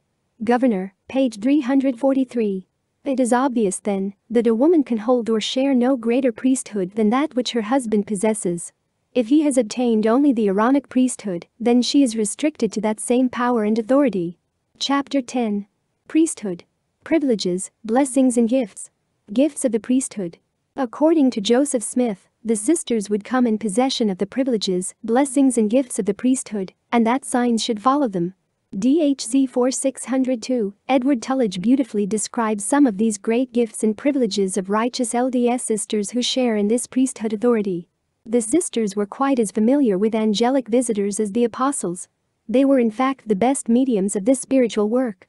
They were the cloud of witnesses. Their Pentecosts of spiritual gifts were of frequent occurrence. The sisters were also apostolic in a priestly sense. They partook of the priesthood equally with the men. They, too, held the keys of the administration of angels. Woman also soon became high priestess and prophetess. She was this officially. The constitution of the church acknowledged her divine mission to administer for the regeneration of the race. The genius of a patriarchal priesthood naturally made her the apostolic helpmeet for man. If you saw her not in the pulpit teaching the congregation, yet was she to be found in the temple, administering for the living and the dead. Even in the Holy of Holies she was met. As a high priestess she blessed with the laying on of hands. As a prophetess she oracled in holy places. As an endowment giver she was a mason, of the Hebraic order, whose grand master is the God of Israel, and whose anointer is the Holy Ghost. She held the keys of the administration of angels and of the working of miracles, and of the sealings pertaining to the heavens and the earth. Never before was woman so much as she is in this Mormon dispensation. Women of Mormondom, Tullidge, pages 22 to 23. Tullidge goes on to give an example of how some Relief Society sisters exercised the power of their priesthood. It should be recorded, as unique in history, that the laying of the cornerstone of this building was performed by the ladies. This ceremony, being unostentatiously performed, was followed by appropriate speech-making on the part of the presiding officer of the society, Mrs. S. M. Kimball, Eliza R. Snow, and others, each in turn mounting the cornerstone for a rostrum, and each winning deserved applause from the assembled thousands. Ibid. Page 491. As one of the most outspoken supporters of the position that women held the priesthood in the early days of the Restoration, Edward Tullidge explained, "The Mormon women, as well as men, hold the priesthood. To all that man attains, in celestial exaltation and glory, woman attains. She is his partner in estate and office. Ibid. Page 487. Then regarding the second anointing, Tullidge continued. In the Mormon temple, woman is not merely implied, but well defined and named. There the theme of the Song of the New Jerusalem is faithfully rendered in her personality. If man is anointed priest unto God, woman is anointed priestess. If symboled in his heavenly estate as king, she is also symboled as queen. Ibid. Page 488. In 1899, an interesting example of women giving blessings is recorded in the diaries of L. John Nuttall. Bro. Meeser dictated and I wrote a report to the SS board, Sister Wolf and counselors Hammond and June E. Bates. Sisters Rhoda Hammond and several other sisters called and we conversed on Relief Society matters. I explained many things to them and they were much pleased, after which Sister Elizabeth Hammond said she felt the same spirit which was upon her at the meeting last night when she wanted to bless me. She arose and placed her hands on Bro. Meeser's head and blessed him, then on my head and blessed me, then on Sister Wolf and blessed her, also blessed 3 other of the sisters and Sister Zena Card. This was done in tongues. Sister Zena Y. Card arose, and laying her hands on our heads interpreted these blessings. A good feeling was present. August 7, 1899. What reaction would there be if such a thing occurred today? What would church leaders say if they found out a woman gave a blessing to a man? What would the leader say if some women spoke or sang in tongues? Certainly there would not be a good feeling among them. Some male priesthood holders have thought that they are the only ones of their household entitled to receive revelation. They sneer at the idea of women receiving it, but Orson Pratt explained that it was common anciently for women to enjoy this spiritual gift. The Lord used to give revelation not only to the head of a family, but also to a man's wives. Read, for instance, what the Lord revealed to the wives of Jacob, how he used to reveal a great many things to Rachel, a great many things to Leah, a great many things to Bilhah, and a great many things to Zilpah. These 4 wives were revelators, they were prophetesses, they were individuals that could inquire of the Lord and obtain an answer from him, and we have their revelations recorded in the scriptures. We call their revelations the word of God to them. What a benefit it would be for a man who had 3 or 4 or half a dozen wives, who could receive the word of the Lord in relation to their several duties, how calculated it would be to produce peace and union and salvation in the family and household. JD 2067. When someone is baptized and confirmed a member of the church, he or she is promised the gift of the Holy Ghost. Both men and women can and should enjoy the blessings and gifts resulting therefrom, as the prophet Joseph Smith said. We believe in the gift of the Holy Ghost being enjoyed now, as much as it was in the apostles' days. We also believe in prophecy, in tongues, in visions, and in revelations, in gifts, and in healings, and that these things cannot be enjoyed without the gift of the Holy Ghost. We believe that the Holy Ghost is imparted by the laying on of hands of those in authority, and that the gift of tongues, and also the gift of prophecy, are gifts of the Spirit, and are obtained through that medium. TPJS, page 243. Heber C. Kimball also mentioned that these gifts of the Holy Ghost were certainly not restricted to just male members. When the Holy Ghost dwells in us, it will enable us to discern between right and wrong, will show us things to come, and bring things to our remembrance, and will make every one of this people prophets and prophetesses of God. JD 4:119. Gift of healing. One of the most noted and frequently exercised spiritual gifts among women in the church has been the gift of healing. There have been a few individuals, however, that refused to grant women that privilege. In 1884, the following comments were recorded by a counselor in the Salt Lake Stake Presidency. The state counselor next expressed his own discomfort with sisters who claim they have been blessed and set apart by the authority of God to anoint the sick of their own sex. He emphasized that each LDS woman holds priesthood in connection with her husband, but not separate from him. He concluded with a tirade against the vain ambition and grave mistake some of our sisters have made in seeking to raise herself to an equality with man in all things. Joseph E. Taylor, S.L. Stake Historical Minutes, Jan. 30, 1884, LDS Archives, as quoted in Michael Quinn's article in Women and Authority, page 379. He must not have been familiar with Joseph Smith's instructions that it was permissible for women to perform healing blessings as supported by the following. Respecting females administering for the healing of the sick, he, Joseph Smith, further remarked, there could be no evil in it, if God gave his sanction by healing, that there could be no more sin in any female laying hands on and praying for the sick than in wetting the face with water. It is no sin for anybody to administer that has faith, or if the sick have faith to be healed by their administration, DHC 4604. And again, Joseph Smith made a point of the fact that faithful women, as well as men, could enjoy the spiritual gifts and powers of the gospel and exercise spiritual gifts to bless and benefit others. In speaking to the Female Relief Society at Nauvoo, he noted that some foolish things were being circulated against some sisters not doing right by laying hands on the sick. He countered by citing the promise of Jesus in Mark 16:16-18 that signs and gifts were to follow those who believed, then observed, "No matter who believeth, these signs, such as healing the sick, casting out devils, etc., should follow all that believed, whether male or female." DHC 4603, Doc. Of the Kingdom, Andrus, page 411. The above sentiments by the prophet Joseph are related in more detail by Press. Franklin D. Richards, in his July 19, 1888, discourse to the Relief Society in Ogden, Utah. He, Joseph Smith, said, in relation to the females administering to the sick, that there could be no more wrong in it than in performing any other ordinance of the church, if the Lord gave his sanction, by healing the sick under the hands of the sisters. He, J.S., said the reason of these remarks being made was that some little foolish things were circulating in the society against some sisters not doing right and laying hands on the sick. Said if the people had common sympathies they would rejoice that the sick could be healed, that the time had not been before that these things could be in their proper order, that the church is not fully organized in its proper order, and cannot be until the temple is completed, where places will be provided for the administration of the ordinances of the priesthood. President Joseph Smith then gave instruction respecting the propriety of females administering to the sick by the prayer of faith and laying on of hands, or the anointing with oil, and said it was according to revelation that the sick should be nursed with herbs and mild food, and not by the hand of an enemy. Who are better qualified to administer than our faithful and zealous sisters whose hearts are full of faith, tenderness, sympathy, and compassion? No one. Said he was never placed in similar circumstances before and never had given the same instruction, and closed his instructions by expressing his heartfelt satisfaction in improving this opportunity. I wish all the sisters were so faithful that they were healers of the sick through the power of God. Cole. Dis. 5:18-19. Brigham Young also encouraged the sisters to administer to the sick, especially to their own children.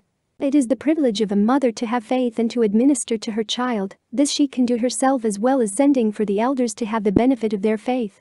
J.D. 13:155. One of the first examples in our dispensation of a woman's gift of healing was that of Sarah S. Levitt, who healed her daughter, Louisa, of a lengthy illness. I prayed earnestly to the Lord to let us know what we should do. There was an angel stood by my bed to answer my prayer. He told me to call Louisa up and lay my hands upon her head in the name of Jesus Christ and administer to her, and she should recover. I awakened my husband, who lay by my side, and told him to get up, make a fire, and get Louisa up. She would hear to him sooner than to me. To tell her that an angel had told me to lay my hands upon her head in the name of the Lord Jesus Christ, and administer to her in his name, and she should recover. She was perfectly ignorant of Mormonism. All she had ever heard about it was in Kirtland, what few days we stayed there and what we had told her. Her mind was weak, indeed, but she got up and I administered to her in faith, having the gift from the Lord. It was about midnight when this was done, and she began to recover from that time and was soon up and about, and the honor, praise and glory be to God and the Lamb. Note: Sarah's husband was apparently not a member of the church at this time. Taken from Autobiographies of Mormon Pioneer Women, Vol. 1, pages 16-17. Mary Ellen Abel Kimball, a wife of Heber C. Kimball, also had a healing experience where on March 2, 1857, she washed and anointed a sick woman, Susanna, who immediately felt better. After returning home, she recorded in her journal, I thought of the instructions I had received from time to time that the priesthood was not bestowed upon women. I accordingly asked Mr. Heber C. Kimball if women had a right to wash and anoint the sick for the recovery of their health, or is it a mockery in them to do so? He replied, inasmuch as they are obedient to their husbands, they have a right to administer in that way in the name of the Lord Jesus Christ, but not by authority of the priesthood invested in them, for that authority is not given to women. He also said they might administer by the authority given to their husbands inasmuch as they were one with their husband. Journal of Mary Ellen Kimball, Pub. By Pioneer Press, 1994, page 47. Many such healings were experienced by the early LDS sisters, and they were encouraged by the leading brethren. John Taylor said, when your husbands are absent, you sisters should ask God's blessing that he should lead you in the paths of life, And further, you should lay hands on your sick children and rebuke diseases in faith and power, and God will be near you. Woman's Exponent 5 148-49. Apostle Ezra T. Benson told the saints in 1852. The priests in Christendom warn their flocks not to believe in Mormonism, and yet you sisters have power to heal the sick by the laying on of hands, which they cannot do. Mill. Star 15 130.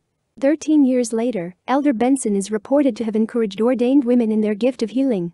The year before, 1865, in Cache Valley, Apostle Ezra T. Benson had called on women who had been ordained and held the power to rebuke diseases to do so, and urged all the women to gain the same power by exercising faith. The record does not specify who the ordained women were or who ordained them, implying that they were well known in the community. Newell, Op. Cit. Page 28 of Women and Authority. Linda Newell mentions an interesting difference of opinion that developed after 1855. Two differing points of view were now in print. Eliza Snow in the First Presidency agreed that the Relief Society could perform healings for women and for family. However, the First Presidency implied that the ordinance should be limited to the woman's immediate family. In contrast, Eliza Snow said nothing of limiting administrations to the family, and that only women who had been endowed might officiate. Newell, Op. Cit. Pages 30-31 of Women and Authority. Sister Eliza R. Snow addressed another question. Is it necessary for sisters to be set apart to officiate in the sacred ordinances of washing, anointing, and laying on of hands and administering to the sick? Her answer. Any and all sisters who honor their holy endowments not only have the right, but should feel it a duty, whenever called upon to administer to our sisters in these ordinances, which God has graciously committed to His daughters, as well as to His sons. Woman's Exponent 1361, September 15, 1884. Emmeline B. Wells, who was soon to be president of the Relief Society, asked Wilford Woodruff about washings and anointings. He answered that the ordinance of washing and anointing is one that should only be administered in temples or other holy places, which are dedicated to the purpose of giving endowments to the saints. Washing and anointing sisters who are approaching their confinement. Is not, strictly speaking, an ordinance, unless it be done under the direction of the priesthood, and in connection with the ordinance of laying on of hands for the restoration of the sick. There is no impropriety in sisters washing and anointing their sisters in this way. But it should be understood that they do this, not as members of the priesthood, but as members of the church, exercising faith for, and asking the blessings of the Lord upon, their sisters, just as they and every member of the church might do in behalf of the members of their families. Correspondence of the First Presidency, LDS Archives, April 27, 1888. President Woodruff distinguished between temple washings and anointings, the women's practice of washing and anointing, and the priesthood ordinance of anointing in connection with healing. Still, this confirmed that the same act was performed and very nearly the same words used in the temple and outside the temple by women, and by men administering to women. Newell, Op. Cit. Page 31 of Women and Authority. Nevertheless, women were cautioned in their use of this healing gift and power, as Angus Cannon warned in 1878. The sisters have a right to anoint the sick and pray the Father to heal them, and to exercise that faith that will prevail with God, but women must be careful how they use the authority of the priesthood in administering to the sick. Woman's Exponent 1361, September 15, 1884. But just because a woman may have this gift and power of healing, it gives her no right to criticize her husband. Heber C. Kimball warned. Some of you, ladies, that go abroad from house to house, blessing the sick, having your little circles of women come together, why are you troubling yourselves to bless and lay your hands on women, and prophesy on them, if you do not believe the principle? You make yourselves fools to say that that same power should not be on the man that has got the priesthood, and with sisters that have not got any, only what they hold in connection with their husbands. We can tell what will come to pass, and one of you can talk in tongues and pour out your souls to God, and then one interpret. That is the course you take, and it is all right. Go ahead, and God bless you and multiply blessings on you. But do not go round tattling about your husbands and talking against the priesthood you are connected to. I do not say many of you do it, but you that do it are poor, miserable skunks. JD 5 176-77. Linda Newell relates how church acceptance of women's healing authority started to decline after the turn of this century. Despite growing ambiguity as the 19th century closed, the leading sisters had successfully maintained a right to exercise the gift of blessing and had been supported by the church hierarchy. The 20th century would see a definite shift. Louisa Lula Greene Richards, former editor of Women's Exponent, wrote a somewhat terse letter to President Lorenzo Snow on 9 April 1901 concerning an article she had read in the Deseret News. It had stated, "Priest, teacher or deacon may administer to the sick, and so may a member, male or female, but neither of them conceal the anointing and blessing, because the authority to do that is vested in the priesthood, after the order of Melchizedek." Lula wrote, "If the information given in the answer is absolutely correct, then myself and thousands of other members of the church have been misinstructed and are laboring under a very serious mistake, which certainly should be authoritatively corrected." Sister Liza R.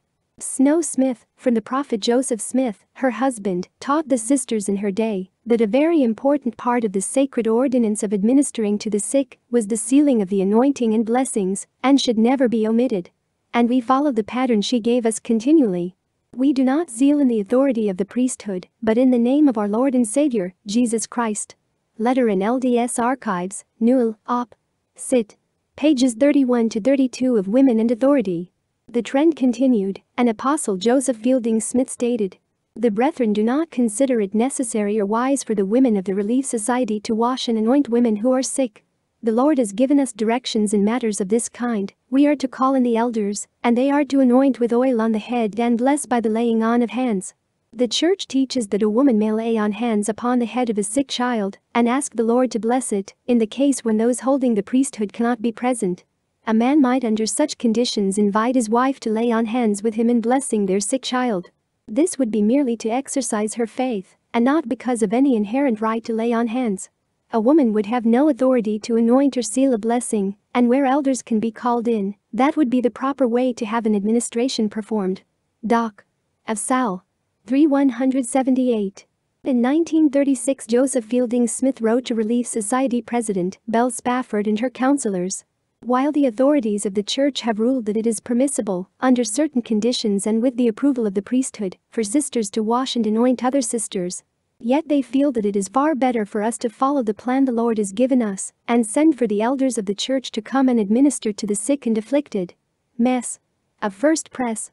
4314.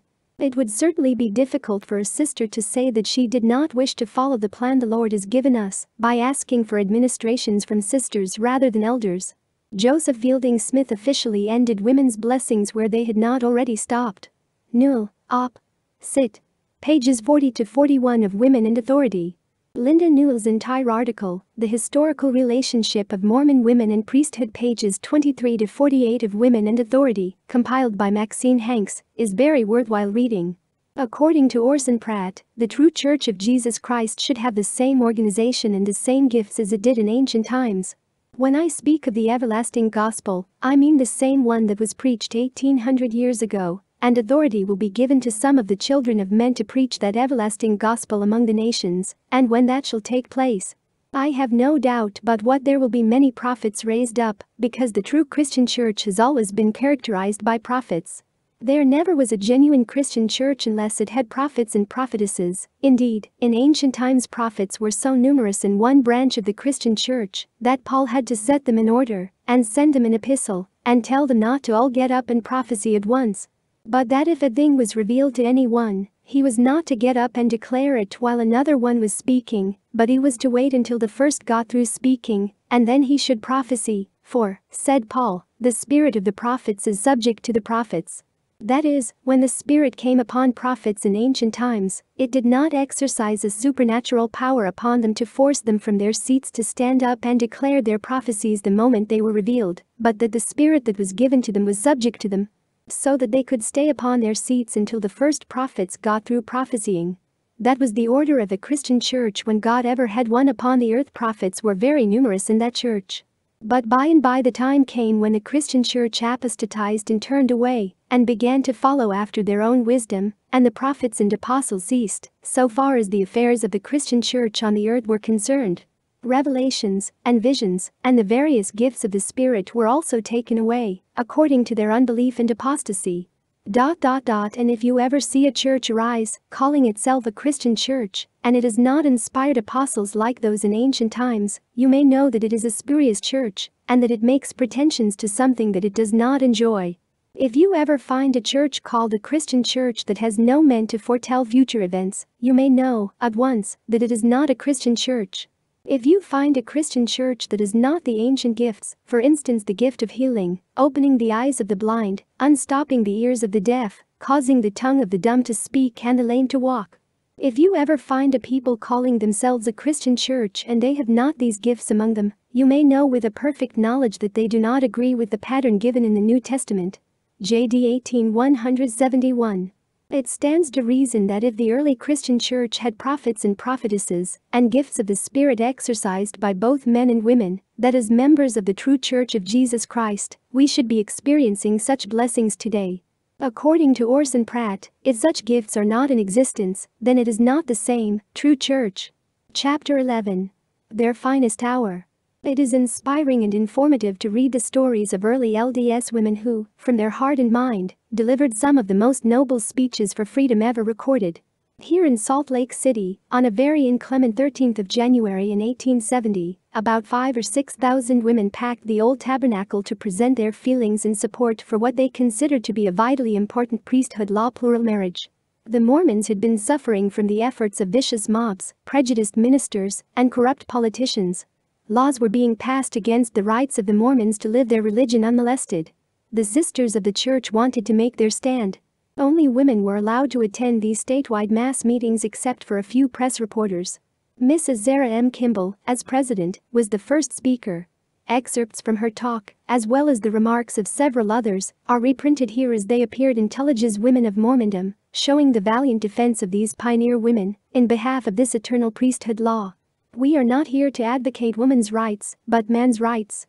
The bill in question would not only deprive our fathers, husbands and brothers of enjoying the privileges bequeathed to citizens of the United States, but it would deprive us, as women, of the privilege of selecting our husbands. And against this we unqualifiedly protest. Sarah M. Kimball, page 381. Bathsheba W. Smith remarked. I watched by the bedside of the first apostle, David W. Patton, who fell a martyr in the church. He was a noble soul. He was shot by a mob while defending the saints in the state of Missouri. I was intimately acquainted with the life and ministry of our beloved prophet, Joseph, and our patriarch, Hiram Smith. I know that they were pure men who labored for the redemption of the human family. For 6 years I heard their public and private teachings. It was from their lips that I heard taught the principle of celestial marriage, and when I saw their mangled forms cold in death, having been slain for the testimony of Jesus by the hands of cruel bigots, in defiance of law, justice and executive pledges. I realized that they had sealed their ministry with their blood and that their testimony was in force. On the 9th day of February, 1846, the middle of a cold and bleak winter, my husband, just rising from a bed of sickness, and I, in company with thousands of saints, were driven again from our comfortable home, the accumulation of 6 years' industry and prudence, and, with the little children, commenced a long and weary journey through the wilderness to seek another home, for a wicked mob had decreed we must leave. Governor Ford, of Illinois, said the laws were powerless to protect us. Exposed to the cold of winter and the storms of spring, we continued our journey, amid want and exposure, burying by the wayside a dead mother, a son, and many kind friends and relatives. We reached the Missouri River in July. Here our country thought proper to make a requisition upon us for a battalion to defend our national flag in the war pending with Mexico. We responded promptly, many of our kindred stepping forward and performing a journey characterized by their commanding officer as unparalleled in history. With most of our youths and middle-aged men gone, we could not proceed, hence we were compelled to make another home, which, though humble, approaching winter made very desirable.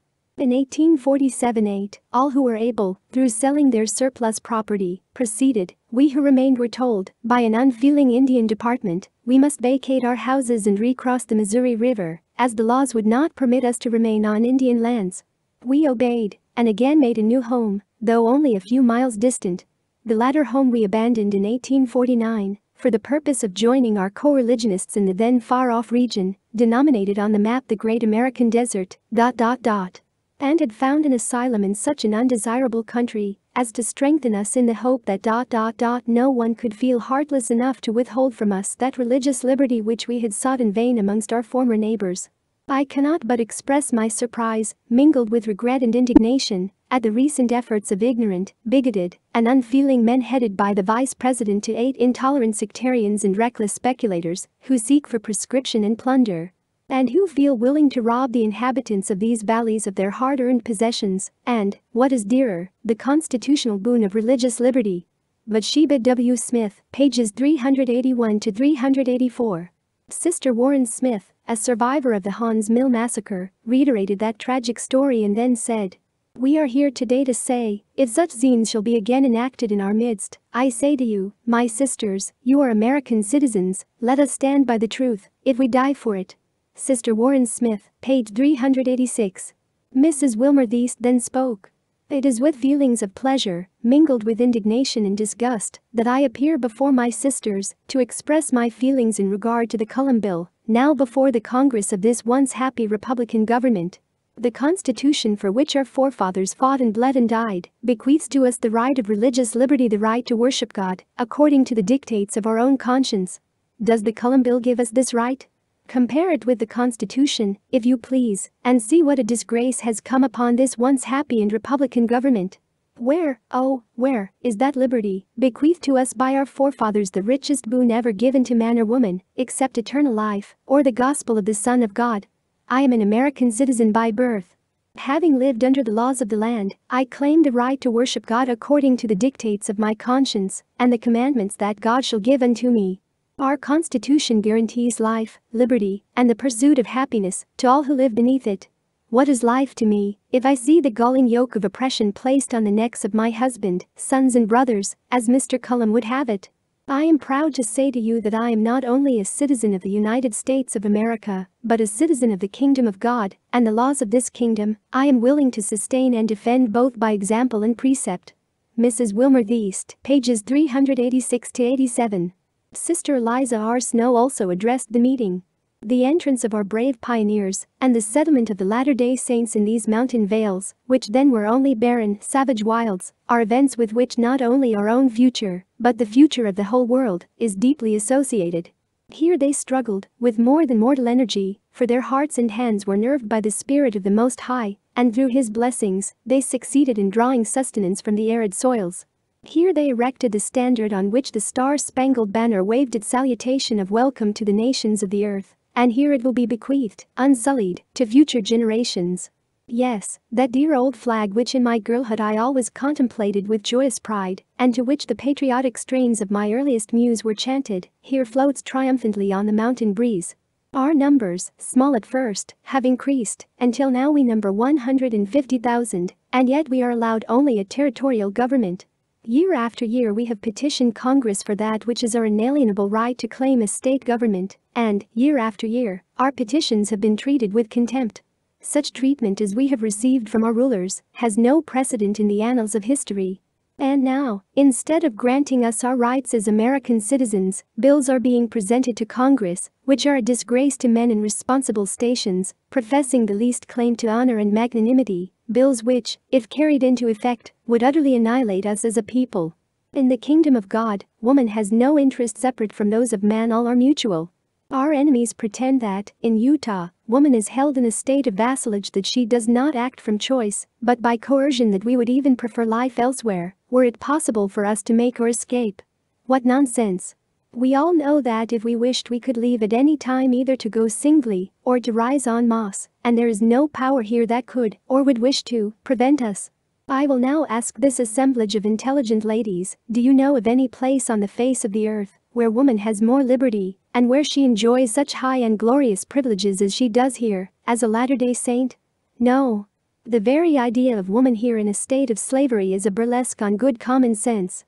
They must be very dull in estimating the energy of female character, who can persuade themselves that women who for the sake of their religion left their homes, crossed the plains with handcarts, or as many had previously done, drove ox, mule and horse teams from Nauvoo and from other points, when their husbands and sons went, at their country's call, to fight our battles in Mexico, yes, that very country which had refused us protection.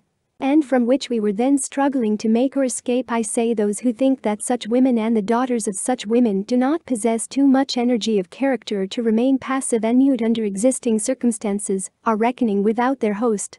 To suppose that we should not be aroused when our brethren are threatened with fines and imprisonment for their faith in and obedience to the laws of God is an insult to our womanly natures.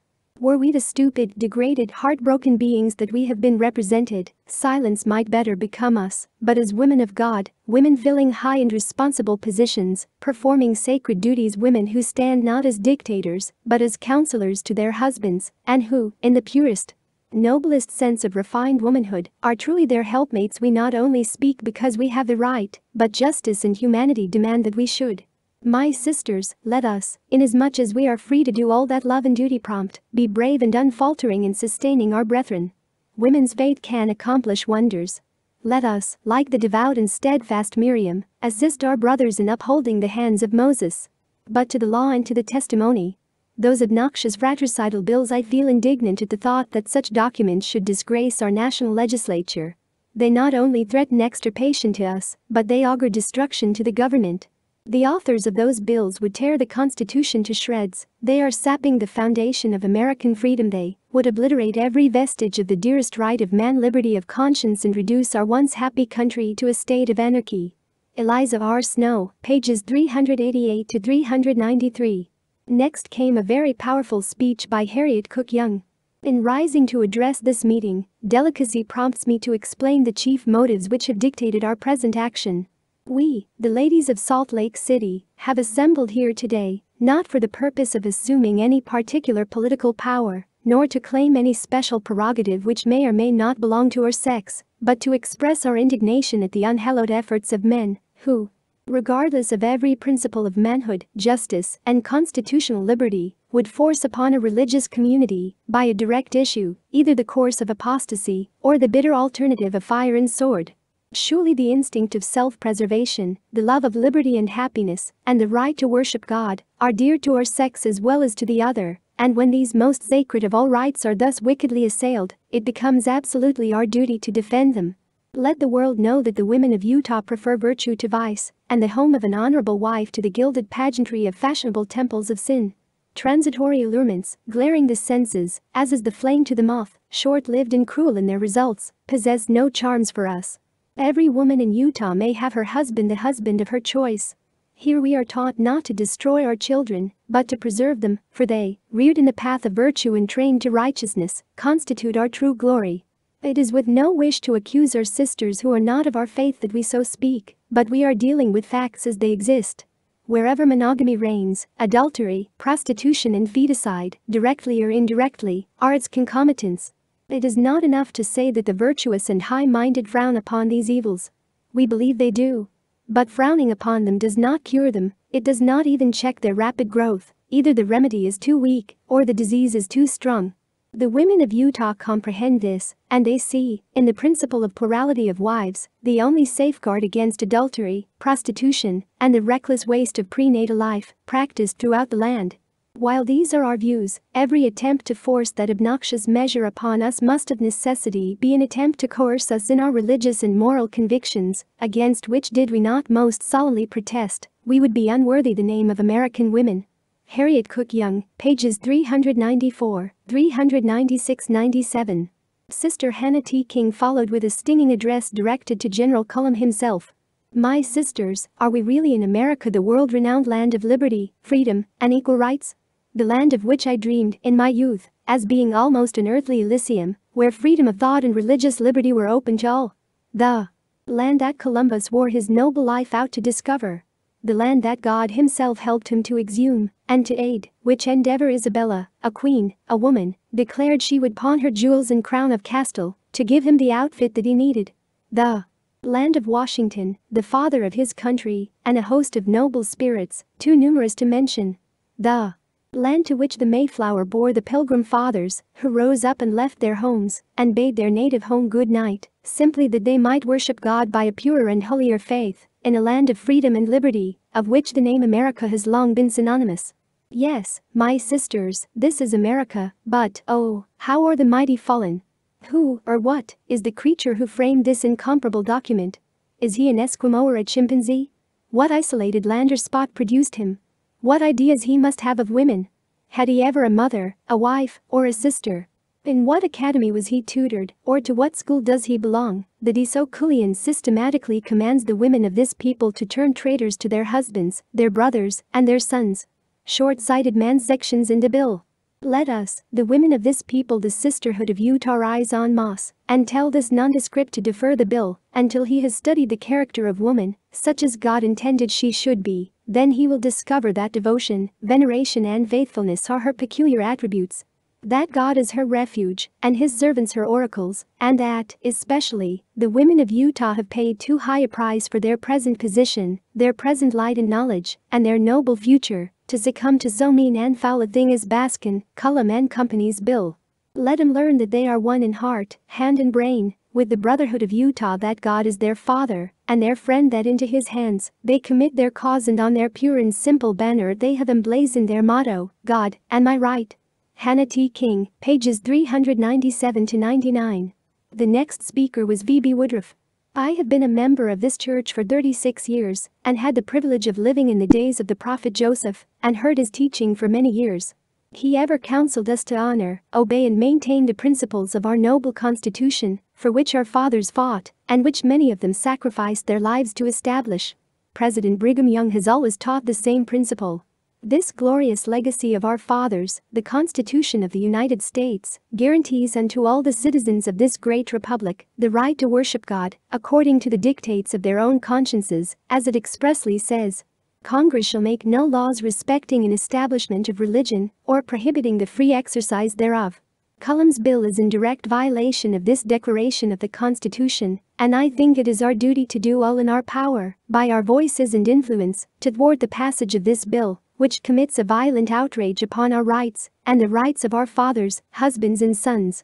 Shall we, as wives and mothers, sit still and see our husbands and sons, whom we know are obeying the highest behest of heaven, suffer for their religion, without exerting ourselves to the extent of our power for their deliverance? No, verily no. God has revealed unto us the law of the patriarchal order of marriage, and commanded us to obey it. We are sealed to our husbands for time and eternity, that we may dwell with them and our children in the world to come, which guarantees unto us the greatest blessing for which we are created. If the rulers of the nation will so far depart from the spirit and letter of our glorious Constitution, as to deprive our prophets, apostles and elders of citizenship, and imprison them for obeying this law, let them grant this, our last request. To make their prisons large enough to hold their wives, for where they go we will go also. V.B. Woodruff, pages 399-400. Sister Liza R. Snow gave the concluding remarks. I heard the prophet Joseph Smith say if the people rose and mobbed us and the authorities countenanced it, they would have mobs to their heart's content. I heard him say that the time would come when this nation would so far depart from its original purity, its glory, and its love of freedom and protection of civil and religious rights, that the Constitution of our country would hang as it were by a thread. He said, also, that this people, the sons of Zion, would rise up and save the Constitution, and bear it off triumphantly. I consider it most important, my sisters, that we should struggle to preserve the sacred Constitution of our country, one of the blessings of the Almighty, for the same spirit that inspired Joseph Smith, inspired the framers of the Constitution, and we should ever hold it sacred. And bear it off triumphantly. Eliza R. Snow, pages 401-402. What noble lives of faith and integrity these pioneer women left for men. By precept and example they displayed the finest qualities of mortal souls. They passed on the torch of liberty for later generations to carry and respect. It is up to us to continue in that path and march on in support of those eternal priesthood goals and principles. Chapter 12. Conclusion. Priesthood. Power through obedience. A priesthood problem.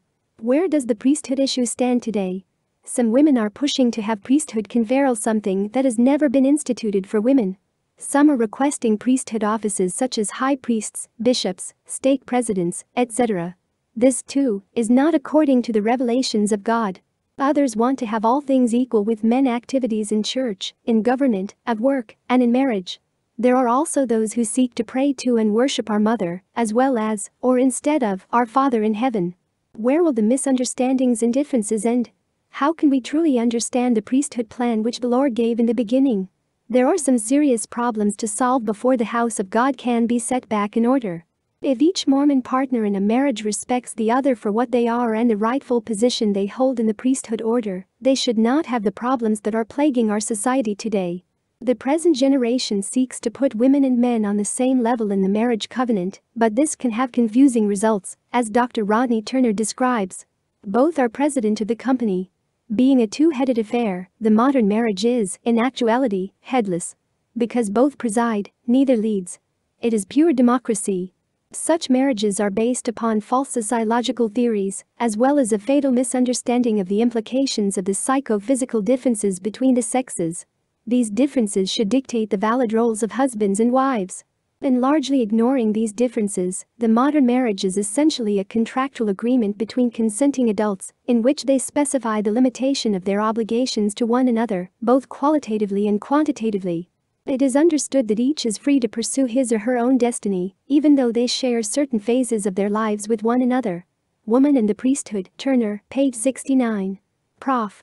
Turner gave some good advice when he said, "The spirit of envy and competition is alien to the spirit of Christ. It is especially inappropriate where the priesthood is concerned. It is, perhaps, a greater sin for a woman to covet a man's priesthood than it would be for her to covet anything else. And there is no need for her to do so. Eternal marriage unites their priesthoods in one, making them a shared blessing." Ibid. Page 287. An equal partnership is formed when each party has a 50% vote in the organization, one being able to nullify the other. When this idea is adopted in a marriage, it is no longer a loving, natural companionship, but a corporate stockholder business, and life for both usually becomes confusing, difficult, and often disastrous. The editor of the Millennial Star gave some excellent advice to both wives and husbands. Every dear wife will look with a zealous eye towards the happiness and welfare of her dear husband, and if she is tempted to think he is doing wrong, she will say, "Get thee behind me, Satan, that is none of my business, I will do right, that is enough for me, and I shall have peace in my soul." And so continue to do, till he has done so wrong that forbearance is no longer a virtue. Then give him a divorce and do better if you can, but while you live with him, live in peace, and keep jealousy out of doors. If you don't it, you will always have hell within, and devils enough to carry it on. The moment you are jealous that your husband is wrong, that moment you are miserable. That misery is proof positive that you yourself are wrong, for it destroys your peace. Some husbands are so mighty big because they are the head that the wife has no room in the house. If she thinks wrong. If she speaks wrong. If she acts wrong. She can't do a right thing for the life of her, and do what she will, no matter. She is as likely to get a cuffed ear as anything else, and a little more so. And if she should ask forgiveness, she would meet with the consoling retort from her dear Lord, "Yes, and you'll do the same thing again next minute." Why all this? Because the dear husband, the great lord of the house, has got so many devils in him, they make him so big there is not room for anybody else in that house. Mill. Star 14280. But, according to the Lord, a man cannot attain the fullness of the powers of the priesthood without a woman. In the celestial glory there are 3 heavens or degrees, and in order to obtain the highest, a man must enter into this order of the priesthood, meaning the new and everlasting covenant of marriage, and if he does not, he cannot attain it. He may enter into the other, but that is the end of his kingdom. He cannot have an increase. D&C 131 1-4. So it appears that in this regard God is favoring women over men, as there will apparently be greater numbers of women exalted than men. A woman's curse. A difficult trial in a woman's life is to live under the curse placed upon her since the days of the Garden of Eden. Unto the woman he said, "I will greatly multiply thy sorrow and thy conception. In sorrow thou shalt bring forth children, and thy desire shall be to thy husband, and he shall rule over thee." Gen. 3:16. Regarding the first part of the curse, that in sorrow thou shalt bring forth children, there is a resulting promise that notwithstanding she shall be saved in childbearing, if they continue in faith and charity and holiness with sobriety. I Tim. 2:15, and Rodney Turner expands upon this by saying, if a woman is saved in childbearing, she is exalted in child guidance. WAM. And PRSTHD. Page 292. Paul also reiterated the second part of the curse in his epistle to the Ephesians. Wives, submit yourselves unto your own husbands, as unto the Lord. For the husband is the head of the wife, even as Christ is the head of the church. And he is the Savior of the body. Therefore as the church is subject unto Christ, so let the wives be to their own husbands in everything. F. 5:22-24. All women must live under this curse during her sojourn in mortality, and by realizing the fact that it is still in effect, helps to explain the apparent inequalities and injustices toward women today. Brigham Young explained this on many occasions, 4 of which are included here. True, there is a curse upon the woman that is not upon the man, namely that her whole affections shall be towards her husband, and what is the next? He shall rule over you. But how is it now? Your desire is to your husband, but you strive to rule over him, whereas the man should rule over you. Some may ask whether that is the case with me. Go to my house and live, and then you will learn that I am very kind, but know how to rule. JD 457. It may be all well enough if a woman can attain faith to throw off the curse, but there is one thing she cannot away with, at least not so far as I am concerned, and that is, and he shall rule over thee. I can do that by causing my women to do as they have a mind to, and at the same time they do not know what is going on.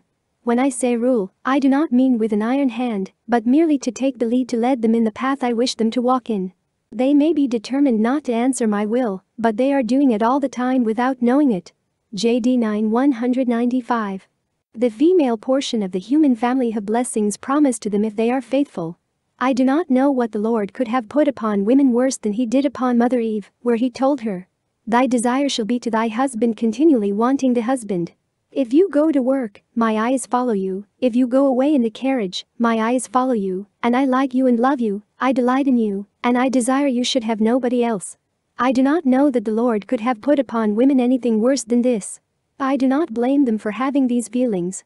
I would be glad if it were otherwise. Says a woman of faith and knowledge, I will make the best of it. It is a law that man shall rule over me. His word is my law, and I must obey him. He must rule over me. This is upon me, and I will submit to it. And by so doing she has promises that others do not have. JD 16:167. They, Adam and Eve, were required to multiply and replenish the earth, and I will here say a word to the ladies: do not marvel, do not wonder at it, do not complain at Providence, do not find fault with Mother Eve, because your desire is to your husbands. Bear this with patience and fortitude. Be reconciled to it, meet your afflictions in these little, well, we might say, not very trifling, but still they are wants, for if we desire only that is necessary, and can govern and control ourselves to be satisfied with that, it is a great deal better than to want 1,000 things that are unnecessary, and especially to the female portion of the inhabitants of the earth. But there is a curse upon them, and I can't take it off, can you? No, you cannot. It never will be taken from the human family until the mission is fulfilled, and our Master and our Lord is perfectly satisfied with our work. It will then be taken from this portion of the community, and will afflict them no more, but for the present it will afflict them. JD 15:13. Edward Tullidge also speaks of the time when women will be redeemed from this curse. The day is approaching when woman shall be redeemed from the curse of Eve, and I have often thought that our daughters who are in polygamy will be the first redeemed. Here is the curse. In sorrow thou shalt bring forth children, and thy desire shall be to thy husband, and he shall rule over thee. Woman will be redeemed from that curse, as sure as the coming of Tamaroa's son. No more, after this generation, shall civilized man rule over his mate, but they twain shall be one, and the sisters are looking for that millennial day. These are the wise virgins of the church, and their lamps are trimmed. Women of Mormondom, Tullidge, page 506. But until that time arrives when the curse is no longer in effect, Brigham Young advises the husbands to treat their wives as an angel would treat them, JD 455, and counsels the wives that a man is not made to be worshipped. JD 14:106. Other words of comfort come from Rodney Turner, who softened some of the harsh interpretations of the fall of Adam and Eve and presented another way of looking at it. When Adam accepted the forbidden fruit from his wife's hand and joined her in mortality, she incurred a debt of gratitude toward the priesthood which she acknowledged by humble acceptance of God's judgment upon her. And in honoring her husband as her temporal lord, in placing her womanly affections upon him alone, and in becoming the mother of all living, she laid down her life for others, as Adam had laid down his life for her. Those women who do the works of Eve become, in fact, her eternal daughters. In emulating their ancient mother, they help to lift whatever curses and limitations the fall has inflicted upon them. Epilogue, Woman and the Priesthood, Turner. Daniel H. Wells says, nevertheless, that happiness can be obtained through a wife's righteous obedience to her husband. I say to the sisters, seek to have confidence in your husbands, and believe that they are capable of leading you, And when you seek instruction, believe them capable of giving it to you, and be faithful, humble, and obedient to them. Their feelings should not be concentrated in you, but your feelings should be in them, and theirs should be in those who lead them in the priesthood. Their feelings are concentrated in the Lord their God and what is ahead, and there is where they should be. You should be glad to see them step forward and walk onward in the path of their duty, and not require them to devote themselves to you to the exclusion of things and duties of life which lie before them. As they progress and lead on, you will feel to travel in the same road. This is the order, and if order is maintained in this thing, you will see the beauty of it, and it will be a satisfaction to you and them to believe that your husband, he who is at your head, is progressing in the things of God. That should be a satisfaction to you, and it will be, if you are inspired by the right spirit and feeling. In this way you will have happiness, and see good times. JD 4256. Even though the curse will be removed from women, there is still a patriarchal order that continues from this life to the next. The order of heaven places man in the front rank, hence he is first to be addressed. Woman follows under the protection of his counsels, and the superior strength of his arm. Her desire should be unto her husband, and he should rule over her. I will here venture the assertion that no man can be exalted to a celestial glory in the kingdom of God whose wife rules over him, and as the man is not without the woman, nor the woman without the man in the Lord, it follows as a matter of course that the woman who rules over her husband thereby deprives herself of a celestial glory. Orson Hyde, JD 4258. An encouraging word. In conclusion, printed here are two beautiful sentiments expressed for the encouragement of women from the pen of Eliza R. Snow. Inspiration, if not revelation, was the source of such tributes to the honor and glory of women. The first is part of an article entitled Address to the Sisters. It is because I love my sisters and desire to see them maintain the position that God intended them to attain and fulfill that I now address them. It is woman's honorable privilege to be queen of a mighty realm. Mighty in minutio. Her kingdom cometh not with observation, her subjects are the Lilliputians of the earth, and their moral statue will be pygmy, full-grown, or colossal, according as her laws are wise, judicious, and in love, she controls, or ought to do, the elements of life. The germs of future glory and exaltation, the rudiments of angelic life. It is her province to mold, to train, to nurture, to support, to feed, to enlighten, to sow seed into the precious mind of infancy and youth. What more noble destiny would she desire? Is she not working for eternity?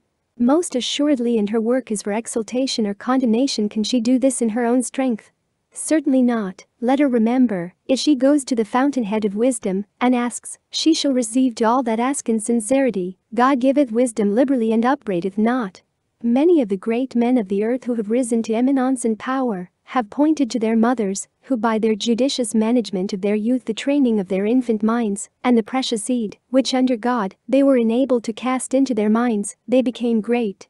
Shall not such instances urge woman to feel her responsibility, to consider the end of her creation? Oh! Most noble is her work, mighty is her responsibility. Her first act of government must be self.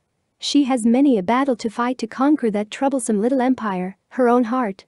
But this must be accomplished, the foundation must be good, or it cannot support the superstructure. The fountain must be pure, or its streams can never fertilize the young plants that they are destined to renovate and invigorate. The first thing she must learn and then teach is humility, the next obedience. If she wishes to conquer well, she must stoop to do so.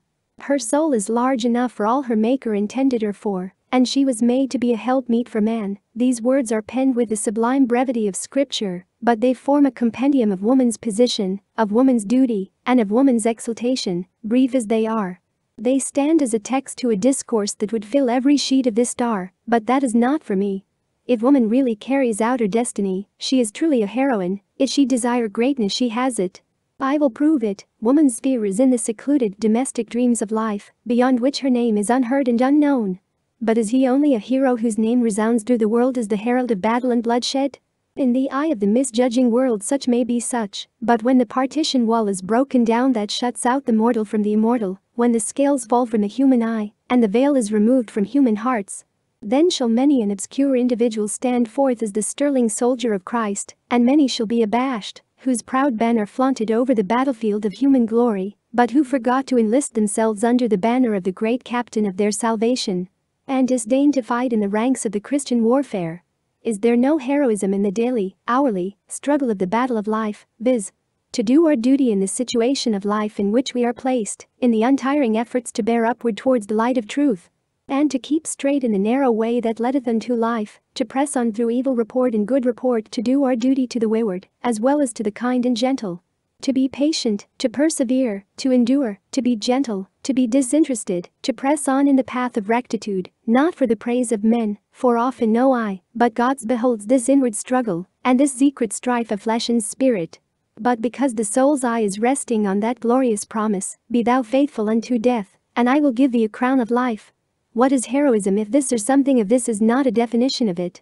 Then I will assume that I have established the fact that every true woman, one who has learned to govern herself and so become fit to govern others, and is swaying her scepter according to the law of her sovereign, is a heroine. For they must be ignorant indeed who do not know that this is but a faint outline of her struggle through life. Her name will be emblazoned on no earthly scroll of fame, her brows may be bound by no coronet of bay or laurel, or diadem of gorgeous gems, but I know it is traced by the recording angel in the chancery of heaven, and sealed with the signet of the eternal. Oh, my sisters, let us again revert to the words woman was made a helpmeet for man. Let us ponder these words in our hearts. Man is the delegate of God, woman for his honor and glory. Then the more glorious she is, the more honor she can confer upon him. God is the Father of all.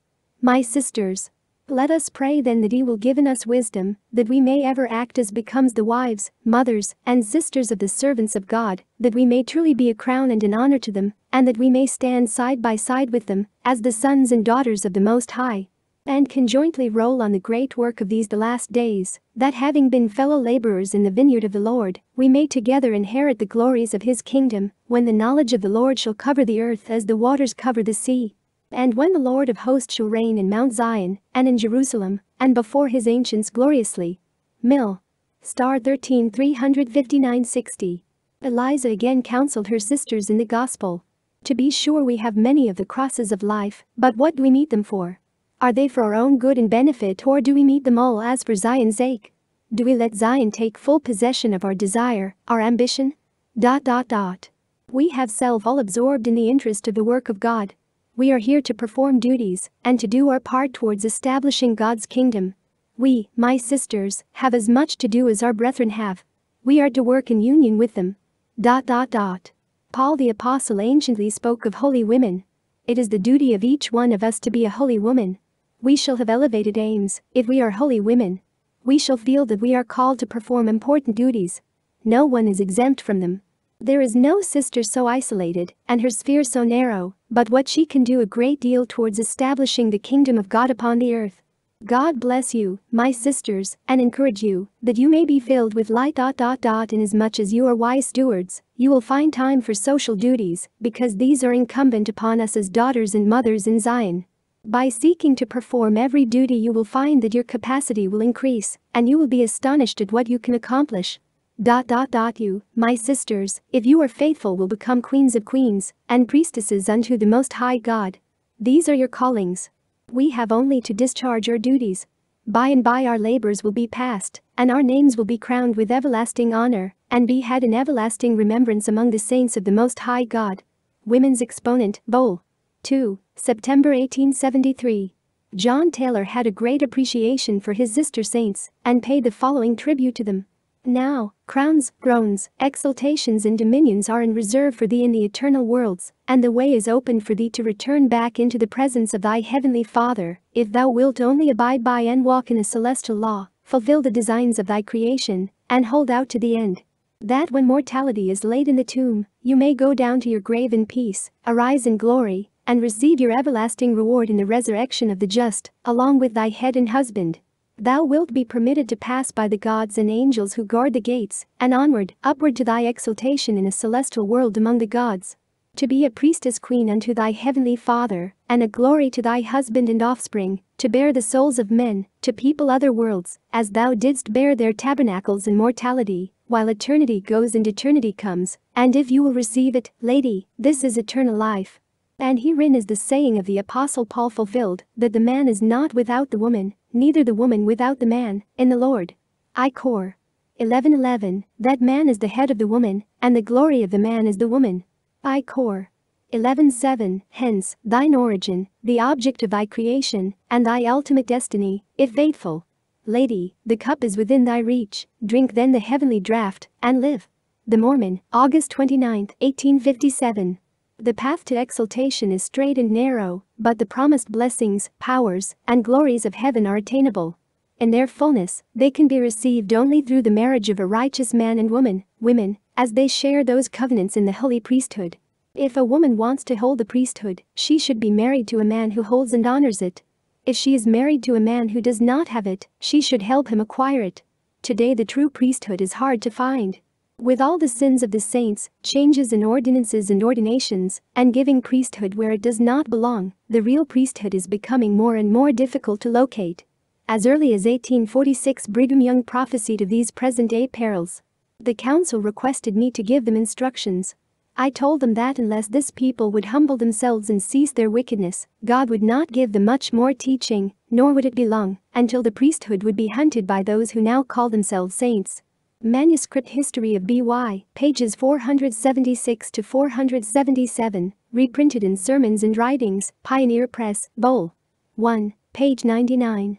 Men and women often try to find a shortcut method of receiving the blessings and promises of priesthood. But the holy priesthood is not received by picketing, public pressures, or because of social stature, sex, or race. It is acquired through righteousness, through trial and test, and by walking the straight and narrow path of obedience to eternal laws, ordinances and principles. The Lord is restored in this dispensation. President John Taylor spoke of the blessings that result from such righteous living. Oh, if we could comprehend the glory, the intelligence, the power, the majesty and dominion of our Heavenly Father. If we could contemplate the exaltation, the glory, the happiness which awaits the righteous, the pure and the virtuous, of those who fear God, even the saints of the Most High. If we could comprehend the great blessings that God has in store for those people that fear Him and observe His laws and keep His commandments, we should feel very different from what we do. But then, we do not. The Lord has brought us from among the different nations, that we may be educated in the things of the kingdom of God. He has conferred the holy priesthood for that purpose. JD 22-315-16. Questions still remain unanswered regarding priesthood and women's relationship to it, but we do know that a righteous LDS woman, in connection with her husband to whom she has been sealed by priesthood authority, can enjoy the birthright, powers, blessings, rights, privileges, and gifts of the priesthood. She is indeed the most blessed among women.